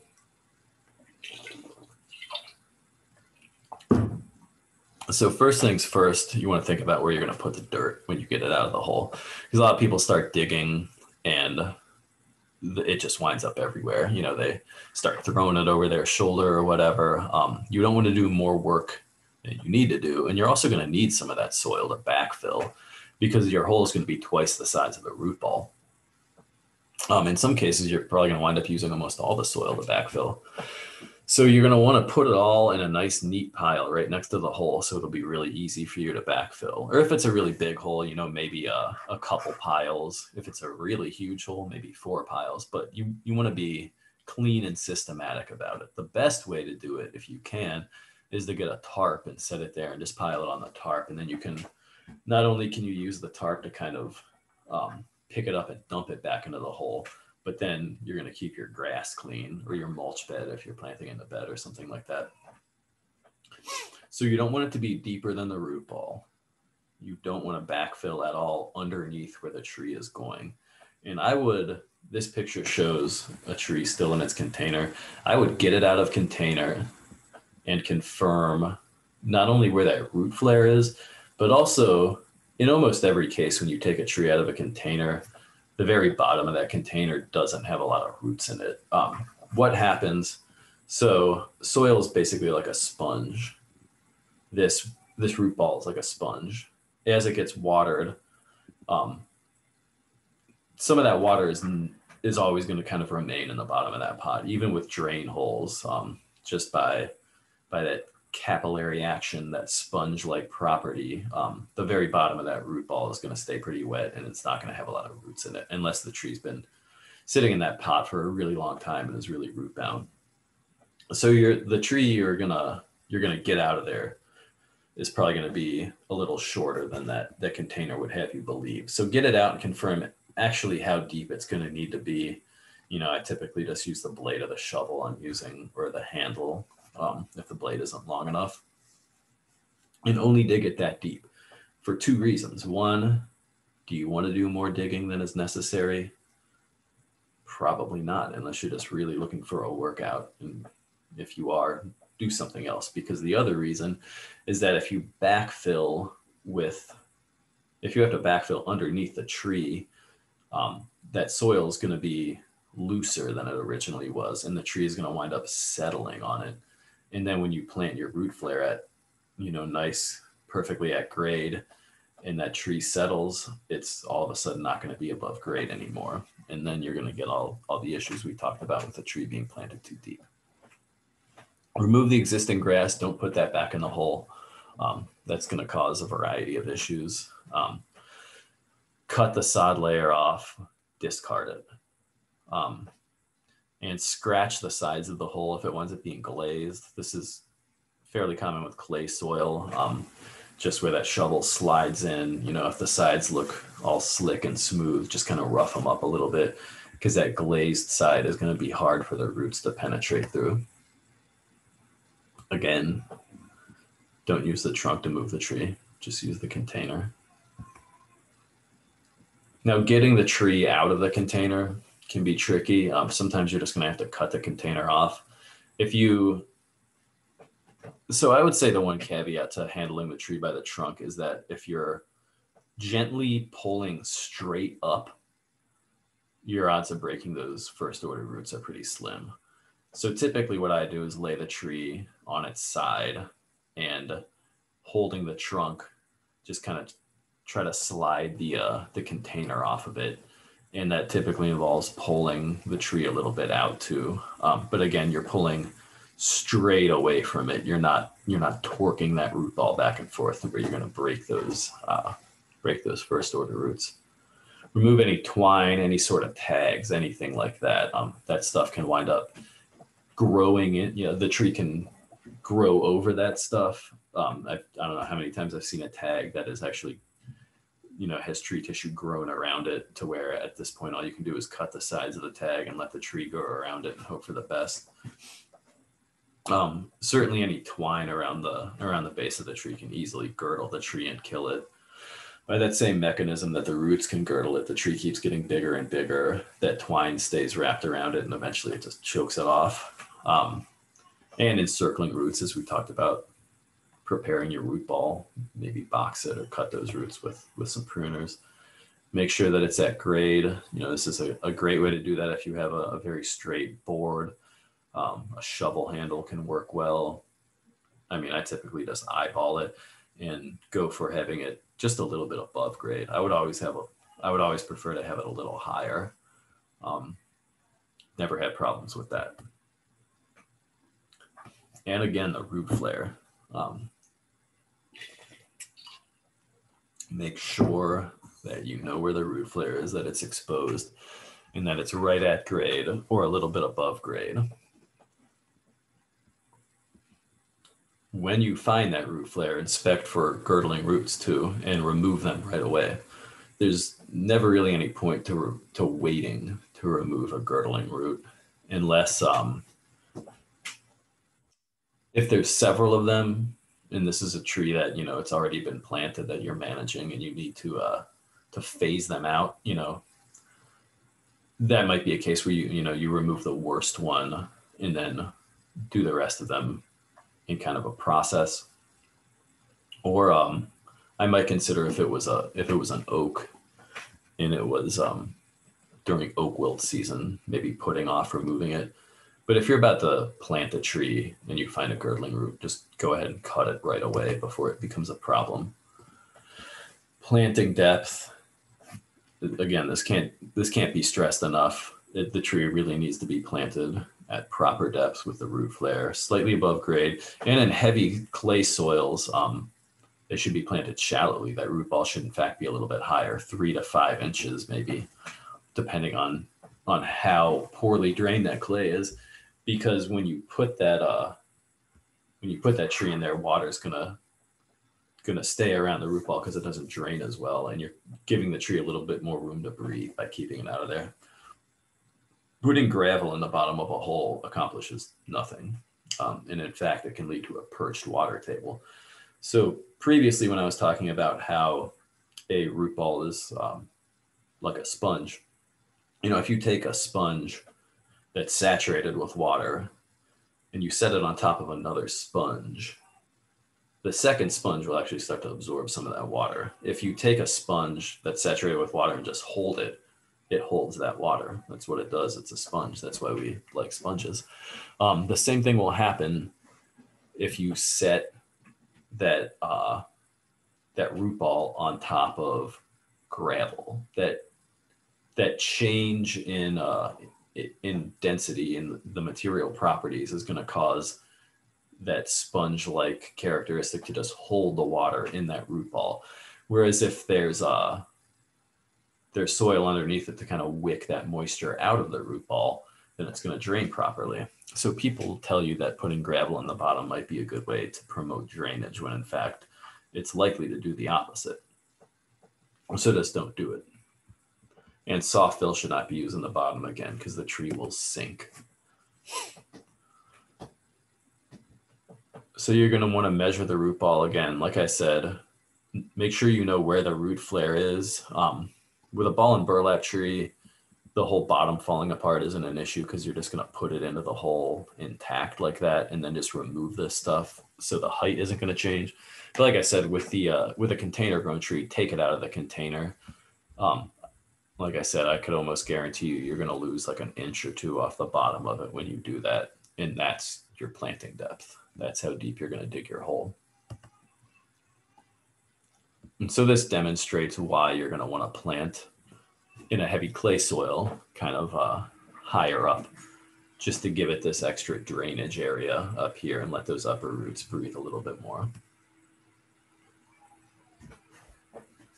And so with a ball and burlap tree, there's a little graphic here demonstrating that, how you're going to cut the burlap off the top. You're going to pull it down. This hole should probably be a little bit bigger so you can actually reach down in there, cut all that stuff away and pull it away. And, you know, you can leave this little bit on the bottom, get the cage out of there too. Cut away the upper 1/3 of the wire. As they say here, you know, again, down around the bottom here, almost all the root action is going to be happening above that. So don't worry about removing it from the bottom, because if you do, the root ball is likely to fall apart. And this just demonstrates, again, how those roots are actually going to grow out of the root ball. Most of it's going to happen further up.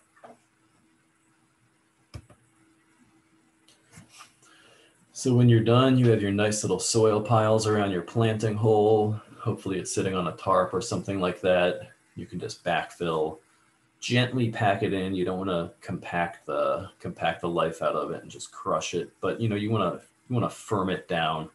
And a good way to do that is to just moisten it and let the water and the gravity of that water kind of settle it all down. Maybe just gently firm it with your hands. Don't amend the soil. That kind of gives the roots a false sense of what kind of environment they've just been put in.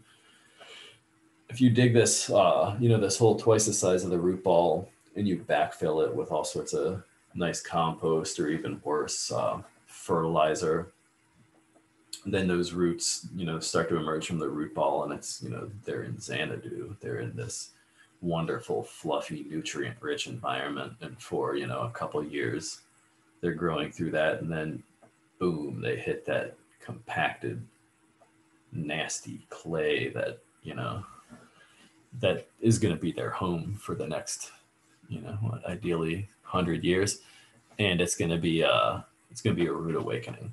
You're better off just having those roots adapt to that immediately, because otherwise you're just going to get kind of this false flush of growth to begin with, and then the tree is going to get really stressed out all of a sudden. You're better off just having all that stress take place in one event and let the tree deal with that. And another thing that those amendments, and particularly fertilizer, can do is encourage the tree to push a bunch of top growth. I can't remember who I heard say this, but don't make the shoots write a check the roots can't cash.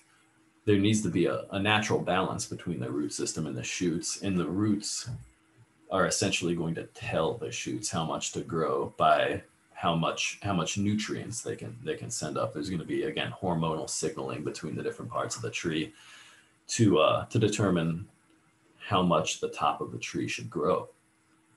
And when it gets that big flush of nutrients, you're going to get a big flush of top growth, but the roots aren't actually going to be able to sustain that, because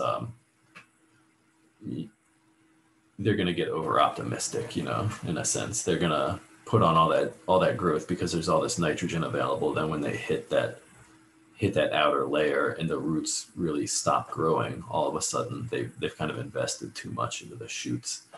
And it's playing with this this balance between the shoots and the roots. You know, this is the reason why you'll see something like a post oak that can get to be extremely tall, you know, easily 100 feet tall. You might see one growing on the top of a little knob down in the Ozarks that's 200 years old, and it's, you know, 15 feet tall, and it's just a gnarly little bonsai tree. You see the same thing with eastern red cedar all the time, growing out of the face of a cliff along the highway. Or again, you know, out in the country, you'll see them, you know, on these knob tops, and they can be really, really quite old, and they've only reached a tiny percentage of their genetic potential for growth, because their root system is saying, hey, this is kind of all we've got, and they'll sit there content for that. That's why you know, the art of bonsai can be performed, because you're playing with that balance, and you're actually going in and pruning the roots to control. You know, there's more to it than that, but that's an aspect of it. So you need to maintain that natural balance, and part of the way to do that from the get-go is to just let that root system adapt to the environment it's going to be growing in. Saturate the hole with water, add more soil if needed. get that grade established, then you're going to want to put 3 inches of mulch down, not against the trunk. Again, this is super important. Mulch eventually does just become soil. It breaks down. And if it's piled up against the trunk, you'll get all the same problems that have come with planting a tree too deep. And in the shorter term, it's also going to hold a lot of moisture against the trunk and can encourage fungus, can encourage bugs to grow, and to start feeding on that trunk and things like that. And then you get when you remove all that mulch, if this has happened and you're trying to correct the situation, you pull all that mulch back, then you have this trunk that isn't really adapted to the air and the sunlight of that it should have been adapting to. So that can be a shock too. You still would want to go ahead and do it. I'm not saying don't pull all that mulch back, but ideally just don't ever let it happen in the first place. You want to keep maybe about a 6-inch ring, again, depending on the size of the tree and the first order roots. But you're going to want that root flare to be completely exposed and leave a ring around the outside that's just bare ground. If you can't stand the way that looks and you really need that mulch color in there, just take a little bit of mulch and, sprinkle it like like you're very lightly applying salt to a meal or something, just to get a little bit of color at most, but don't have any appreciable amount of mulch actually touching the trunk. It leads to all sorts of problems. Staking should be avoided unless it's absolutely necessary. If you do need to stake, you really need to be careful to come back and move the stakes periodically. This is a good example of improperly staked tree that hasn't been checked on. Old hose is kind of a standby for staking because, most landscaping companies and, parks departments and places like that have all sorts of this old junk hose. When a hose gets ruined, maybe it gets hit by a lawnmower, you take it and set it aside for tree staking. There's also some really nice webbing products you can use. And those are nice because they're a bit more breathable, whereas hose is completely unbreathable and will hold moisture against the trunk. But regardless, you should move it as frequently as you can, depending on how heavily the tree needs to be staked and how often you're visiting that tree. If you can just shift it like an inch, maybe even every time you water it, that's ideal. At the very least, every growing season, it needs to be moved. Don't just do it because you think you should. Maybe there's a little bit of a crook in the tree. That's probably in time just going to correct itself.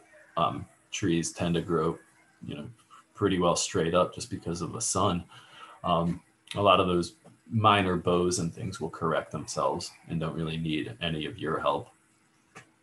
And, as far as wind, trees are really good at adapting to wind. So unless you feel like the tree is just really unstable, maybe the root ball kind of fell apart when you were planting it or something, it's very rarely necessary. I would say of all the trees I've planted, which is more than I could possibly count, maybe like 5 to 10% I needed to stake. And those are almost all ball and burlap trees that just had kind of a lousy root ball and started to fall apart when I was planting them. And you have different methods depending on the size of the tree. A small tree, you can typically get away with one. And then as you get bigger, you might have to go with this kind of guy wire thing where you're making a tripod around it. It's important that there be a little bit of play in these. The tree should be able to move a little bit from side to side. It shouldn't be just held rigidly in place.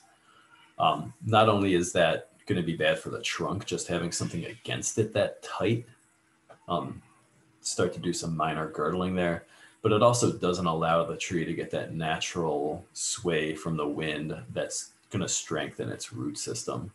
That's almost like exercise for the root system, having it being pulled from side to side. That stress is going to, again, send hormonal signals that tree needs to put on more wood in certain directions. That's why We talked about with Mark Gruber a little bit, if a tree's maybe got to lean on a hill, or if there's prevailing wind from one direction, that tree is going to respond by putting on growth, preferentially in the direction of the stress to kind of buffer against that. And you want that to happen. You want that tree to adapt to its environment. And the stakes are, it's kind of like leaving training wheels on your kid's bike for too long. You need to take them off eventually, and you need to let it, actually adapt to the situation, the reality of the situation it's in. Should be avoided if possible. There are cases where, vandalism, or it might be an area where, say, maybe the people that are going to be mowing the grass around it aren't the most careful, where you might want to put stakes up really just to form a physical barrier around that tree. Not really ideal, but sometimes that's just the reality of it. Don't drive those stakes to the root ball. They need to be out in the soil around the tree so they can really firmly anchor it, allow for flexibility so the tree can move. Larger trees, this is going to be more of an issue with like really kind of oversized plantings greater than 4 inches. There's just really no call to plant trees that size in most cases. It's usually, in my opinion, done for vanity, for architectural vanity. You're typically going to see it around new businesses, or someone who kind of has more money than they know what to do with, and they just insist on having a really large tree. Removed after one growing season whenever possible. Sometimes in extreme cases you might need to leave them on for longer, but again, just be really diligent about checking up on them. So watering is really the most important thing that you need to do. There's really no two ways around it unless you're unlucky enough to have just constant rain for 3 years straight after you plant a tree. You want the soil to be moist but not wet. You don't want to just totally waterlog it, but you want to get it very wet. You want to be able to, the easiest thing to do, like Hank Stelzer was saying, just stick your finger in the ground. If you can get down an inch or two and it's wet down there, after you've watered, you've probably done a pretty decent job saturating it. About once a week typically is fine. If we get extreme drought conditions, if we get another summer of 2012, you might have to do 3 times a week, but you want that soil to dry out completely between waterings, like I was saying. If it rains enough, don't water. Just go out and check on that. It's usually pretty easy to figure out if it's been raining enough. If you planted a tree recently, I think you're good to skip watering for a while. Mulch, another hugely important thing for all sorts of reasons. It helps retain moisture in the soil by forming a layer over a top that prevents evaporation. It prevents grass and weeds to an extent, reduces soil temperature, and it's nice. It kind of keeps the soil cool in the summer and keeps it a little bit warmer in the winter, so it buffers it against those extreme changes. It does break down over time and adds organic matter. Keeps mowers away from the tree, which is huge.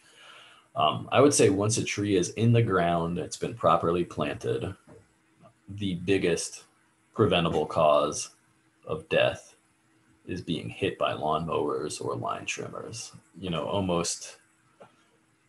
That gets back into those 90% territories of, trees that I've had to remove prematurely from a landscape that weren't killed by, there are acts of God always. A tree can get struck by lightning. A storm could damage it, something like that.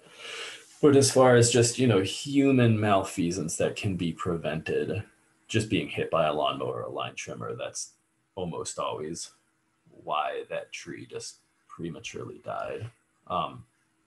This is not enough mulch. The mulch should really extend out to the drip line, as far out as the branches reach. This is that volcano mulching that we all see all over the place. It's kind of the industry standard. I don't know how it got that way, but it's terrible for trees. Take this same amount of mulch and just make a bigger mulch ring with it, would be my solution to that if you really want to sell mulch. It's kind of awesome when you see huge mulch rings like this. It's not ideal for all of us, but that's really, the best thing, like I said, at least to the drip line, maybe a little bit further. That way you're not going to have to worry about clearance pruning or anything the first few years. You can just let the tree grow, and then as it gets taller and you can maybe start to phase out some of those lower branches, you can bring the mulch ring in a little bit, kind of depending on where it is in your landscape and what you're trying to do with it. So fertilization is not recommended. I've already addressed that. Pruning immediately after planting should only be done if there's disease, dead, dying, or damaged branches. Don't try to do any corrective structural pruning. Don't remove any healthy live tissue right after planting. Ideally, wait 3 years. There are a couple exceptions to that I'll discuss later, but most trees you're going to want to let them have all the energy they can for the first few years. Trunk wrap, not recommended.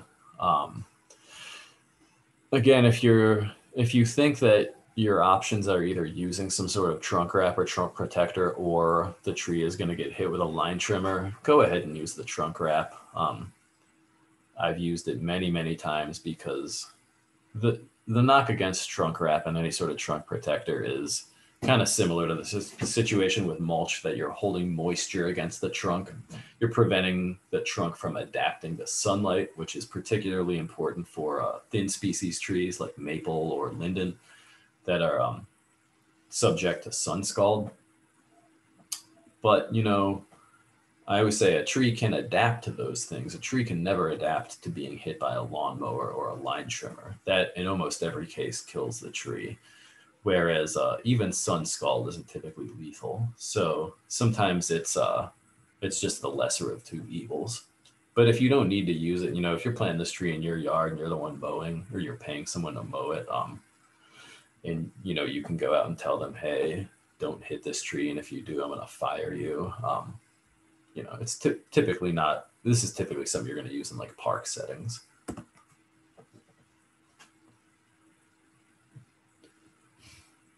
So 1 year for inch of caliper is a good kind of general rule for how long it's going to take to establish, which again is why if you want to do those vanity plantings where you drop $1,000 on like a 7-inch tree and plant it in your front yard, it's going to cost you so much more than that $1,000 because for 7 years you're going to be babying that thing. Whereas if you plant one of our little 1/2 inch to 1 inch 3-gallon trees, you'd still ideally want to water it for the first 3 years, but you could probably get away with only doing it for 1 year because the transplant shock is so minor and it just needs so much less water. So this is why site selection is so important. Planting just huge, monstrous trees right next to buildings, right next to driveways, not a great idea. And if you do, you're just going to have to manage them so much. Some of these little areas that a lot of municipalities used to, some still do, provide for trees to grow in, just aren't suitable. Tree pits where it's a little 3x3 by maybe 3 feet deep hole with no sort of drainage. You just can't plant anything there. A tree lawn more narrow than 3 feet. 3 feet is even, it's not ideal, but there are species you can put in there. But little 2-foot tree lawns, you just can't put a tree there, and I think you'd be better off using maybe just some native perennials, do a little kind of mini prairie mix, or just some forbs, something like that, where it's going to be less maintenance and more environmental benefit than turf grass. But a tree is it's a waste of a tree, and it's a waste of your time to try to grow one there. So just really think about that. Go out and go to the botanical gardens and find a nice mature specimen of the tree you're thinking about planting, and look at how big it is.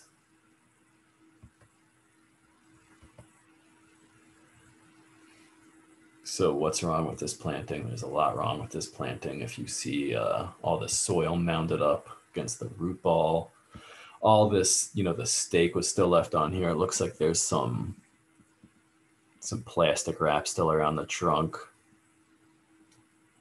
No root flare, no mulch. this tree is in the process of being girdled and it's destroying the sidewalk. Just wasn't an appropriate place to put this. And so this can happen to a tree that gets girdled if it gets big enough. As that tissue underneath the girdling root starts to die, it can start to rot, and you'll get a butt rot or something like that that actually significantly weakens that wood, just eats away at the wood, and all you're left with is this kind of spongy mass that the fungus has already stripped of its lignin or something like that. And then if the right kind of weather event occurs, it's just going to break and you're going to get total failure where it fails at the root ball. But, like I said, typically the tree's going to start to die before it gets to that size.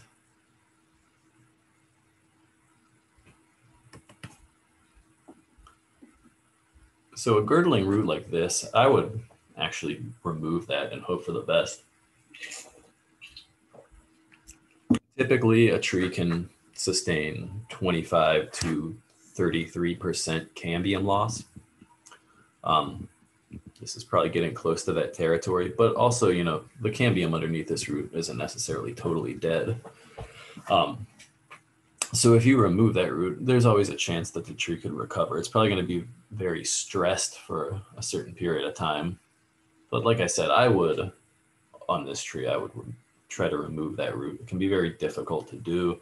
Again, you're going to want to cut it in two places and remove the center out of it, because otherwise that root is likely to just kind of graft back onto itself.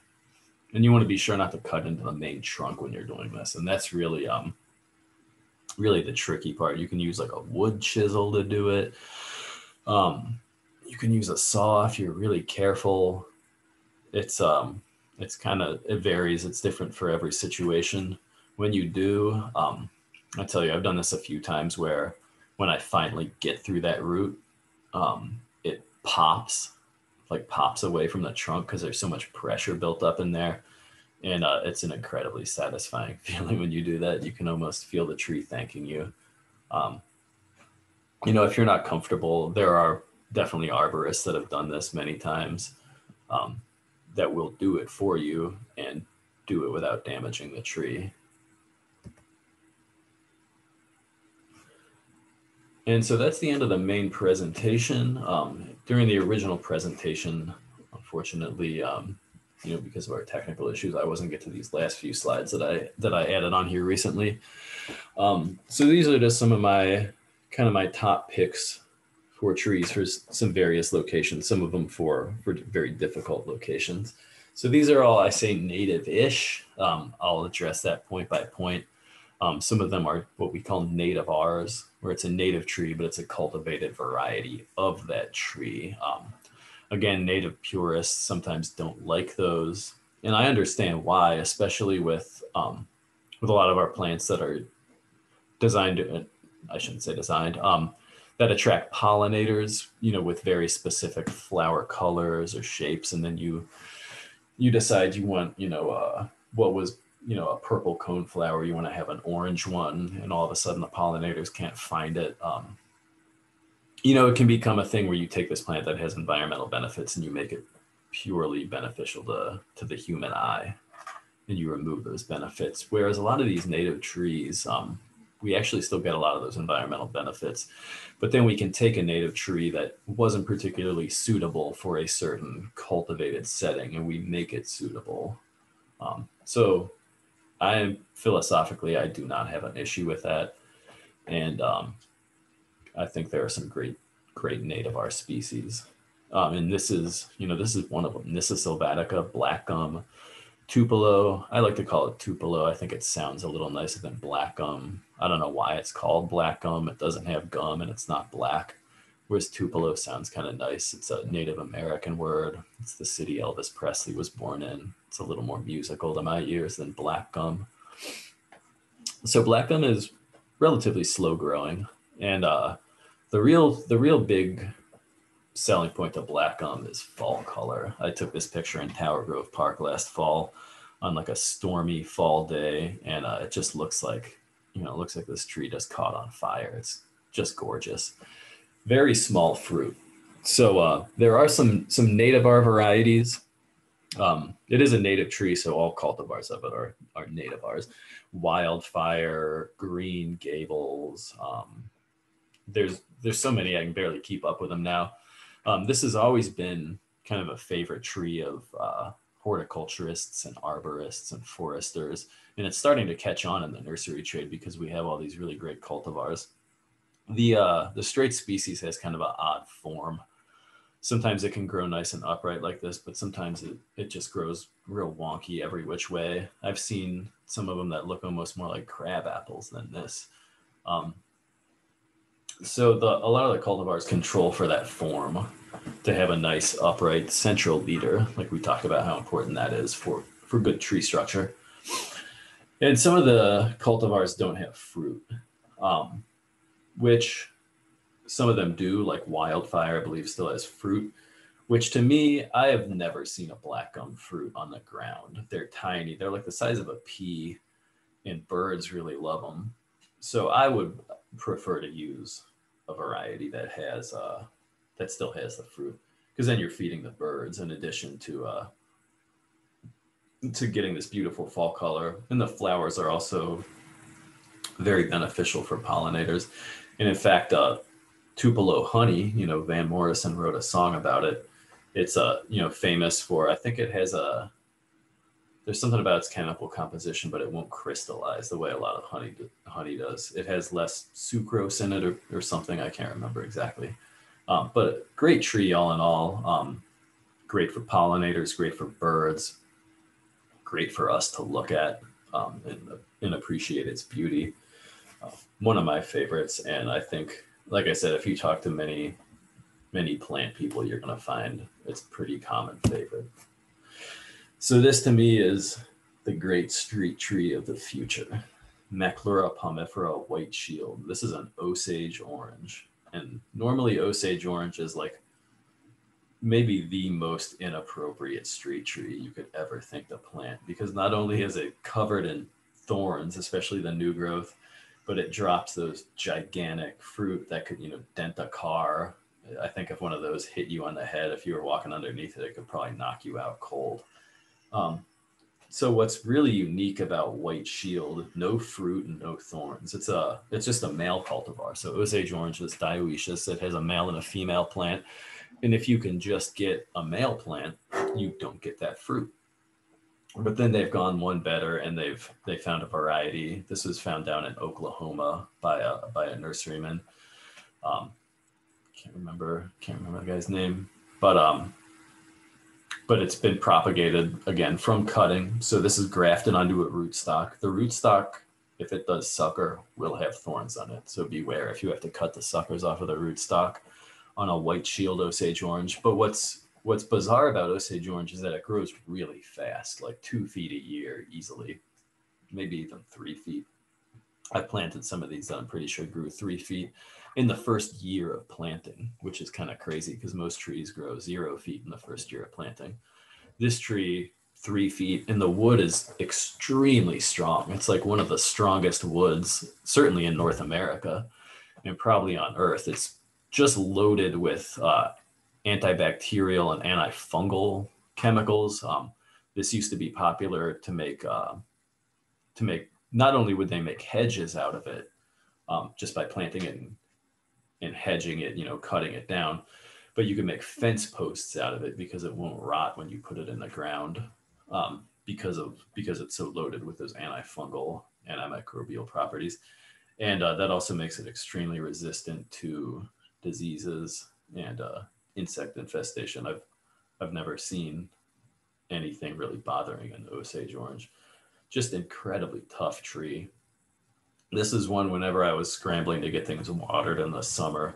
Osage orange was always one I knew I could skip a week and it would be fine. Very thick, glossy leaf that retains its water very well. This isn't going to be an easy cultivar to find. Forest Keeling sells it. If you want a bigger one, Pea Ridge Nursery out in Herman grows a certain amount of them. But to me, this has just huge potential for being a street tree for really problematic, really just difficult junky areas where you can't get anything else to grow. Osage orange isn't technically a Missouri native. It's really only native to a small little microclimate of like Oklahoma, parts of Texas and Arkansas, I believe. But Native Americans were propagating this in Missouri even before Europeans got here because they value the wood so much. It would make excellent wood for bows and arrows, which is where one of its other name, bow d'arc, comes from. Comes from the French bois d'arc, which means bow wood. So willow oak is a great landscape oak. It's kind of becoming one of our go-to landscape oaks now that people are moving away from pin oak. Pin oak is very susceptible to chlorosis from high pH soils, which, as I've said, I think several times during this presentation, we deal with a lot of high pH alkaline soils in our urban and suburban environments. Part of that comes from the heavy clay content. Part of it comes from runoff from concrete and things like that, which is a very alkaline material. But willow oak's great for a lot of reasons, one of which is that it's pretty fast growing for an oak. But the wood is still strong because it's an oak. Even our faster growing oaks like northern red and willow oak, typically the red oak group is faster growing, but the wood is still pretty strong. But what's also great about Quercus phellos is the leaves and acorns are the smallest you're going to find, certainly on a North American oak. The acorns are maybe about a ½ inch. The leaves are very wispy. They resemble that of a willow, hence the name. So as far as oaks to clean up after, this is definitely going to be the easiest oak to clean up after. And it's very adaptable. So willow oak is naturally going to be kind of like a floodplain, wettish area species. And trees that are adapted to that kind of environment typically make good landscape trees because a floodplain in many ways resembles kind of compacted urban soils. A floodplain tree needs to be able to cope with a low oxygen environment, which is what compacted soils give us. And also on a floodplain or even an area by like an ephemeral stream or something like that, you might have an abundance or even an overabundance of water. The tree might be inundated for years, and then it might be in an area that has absolutely no water for several years too. So they're really they make the best generalist species, which is part of the reason that willow oak is such a great landscape species, because when you're giving out just general landscape recommendations, it gets tricky if you want to use trees that are very finicky about where you plant them. So having these generalist species that can thrive in all sorts of environments is very useful.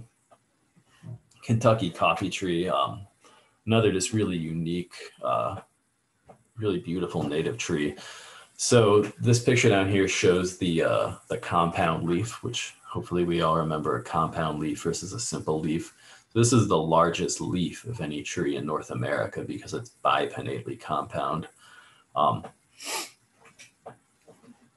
It's easy to grow grass under because it provides not only does it provide kind of a dappled shade, I shouldn't say easy, it's easier than most trees to grow grass under because it provides this dappled shade because of that leaf structure. And then because you have this huge leaf that abscesses kind of early in the year and comes out kind of late in the year, you get more spring and more fall time when this tree doesn't have leaves on it, which, you're sacrificing a little bit in terms of shade, but I know it's getting popular with some golf courses because it's easier for them they can have a tree, they have that nice large landscape architectural feature of having a tree, but they can actually have decent turf under it. The typical issue with Kentucky coffee tree is that it has this huge seed pod. So if you're in an area where that kind of large fruit is an issue, Kentucky coffee tree is not the tree for you. But there is the one I'm aware of, I think there's more than one, but there's a cultivar called Espresso that is, again, Kentucky coffee tree is dioecious. If you see that scientific name, it says Gymnocladus dioecus. That means dioecious. It means there's a male and a female. And espresso it's simply a male cultivar. And Kentucky coffee tree is also a bottomland species, so it's adaptable. It's adaptable to high pH, and it can tolerate salt. Celtis occidentalis hackberry. This is kind of one of our alley cat trees. You know, it's a little bit weedy. It's early successional species, but it's very fast grower. It's tolerant and adaptable. It's just a tough tree.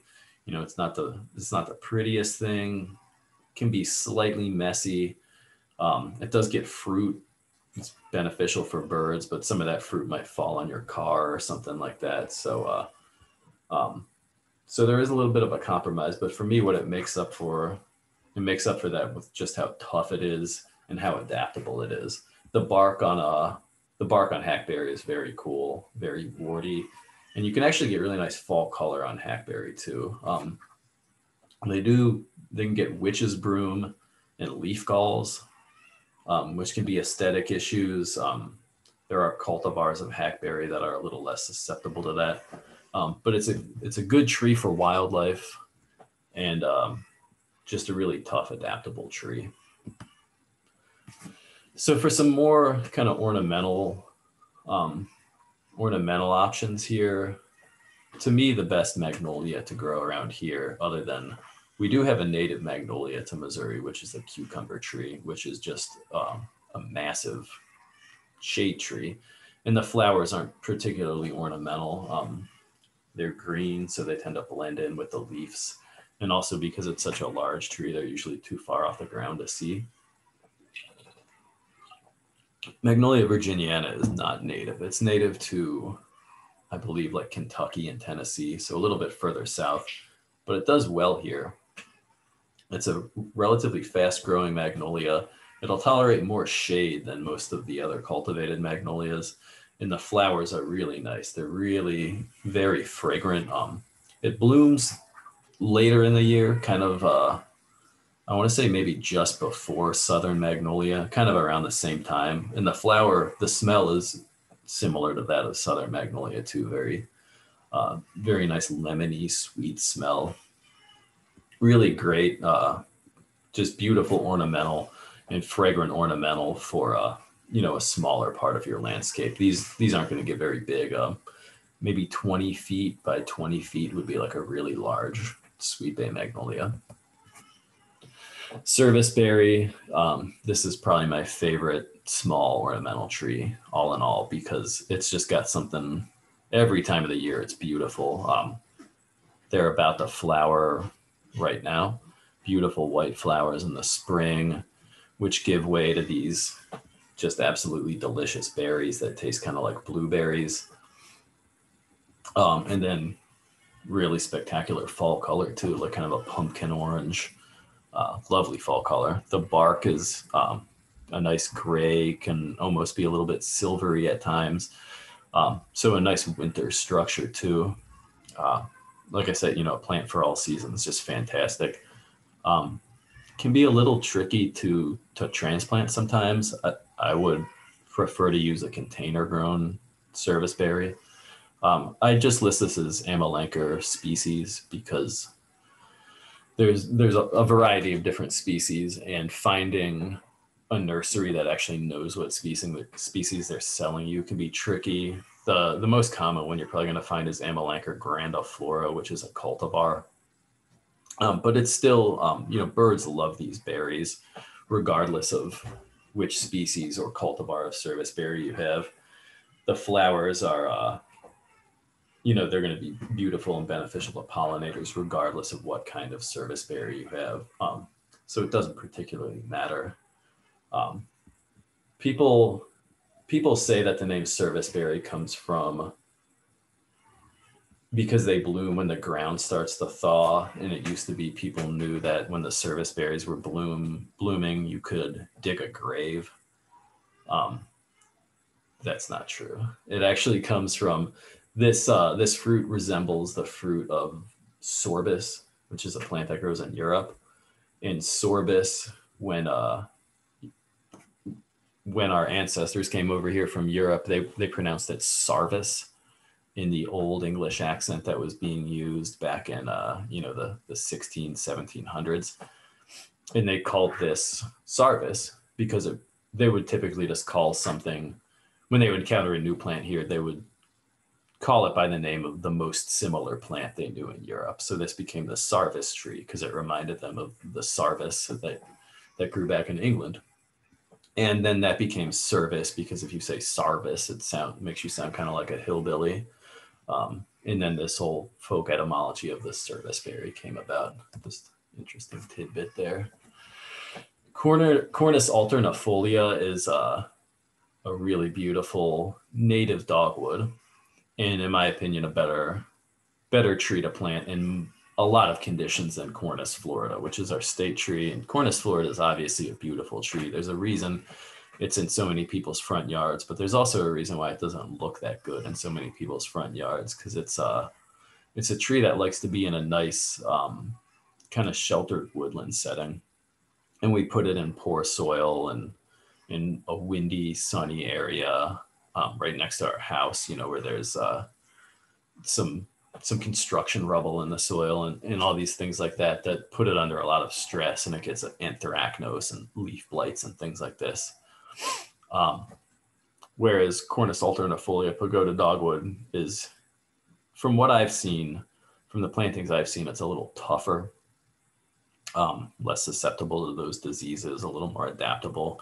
It also has a really interesting growth habit. It's called pagoda dogwood because the branches kind of sweep out the way, pagodas you see in like China and Chinese architecture. It has that very, very tiered habit, as you can see being displayed here. The stems are kind of a lustrous, smooth, dark color, so really beautiful in the winter. And it's called Cornus alternifolia because it's actually the only dogwood that's alternate as opposed to being opposite. So it'll also mess with your ID skills and kind of keep you on your toes when it comes to identification.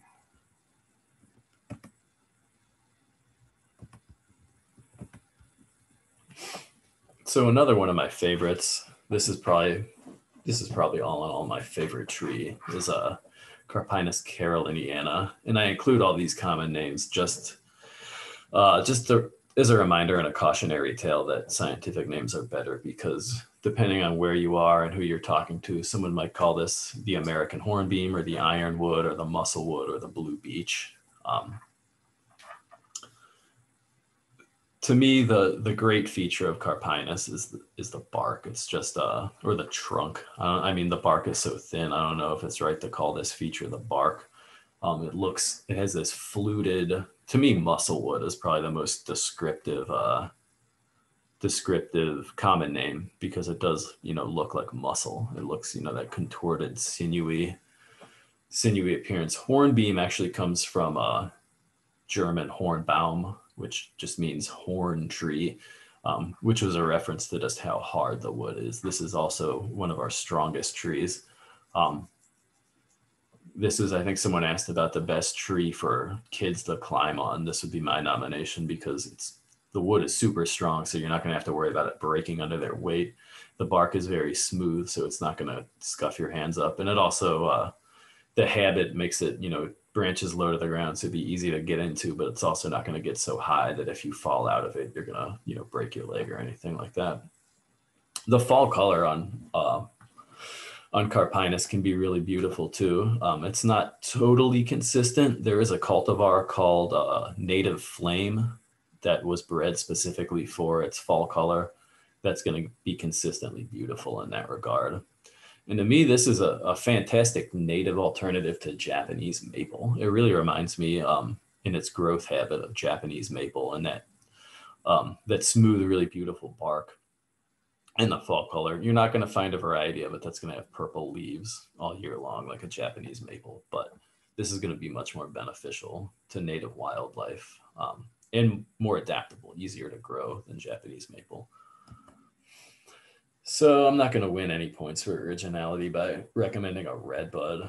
And redbuds probably are overplanted, but there's a reason they're overplanted. They're so tough. They're very adaptable. They'll grow anywhere. It's just kind of a no-brainer plant. Other than trees that don't make it through establishment and die when they're young, I don't think I've ever seen a red bud actually die. Once they're established, they just, what I always say is red buds don't die, they just overstay their welcome.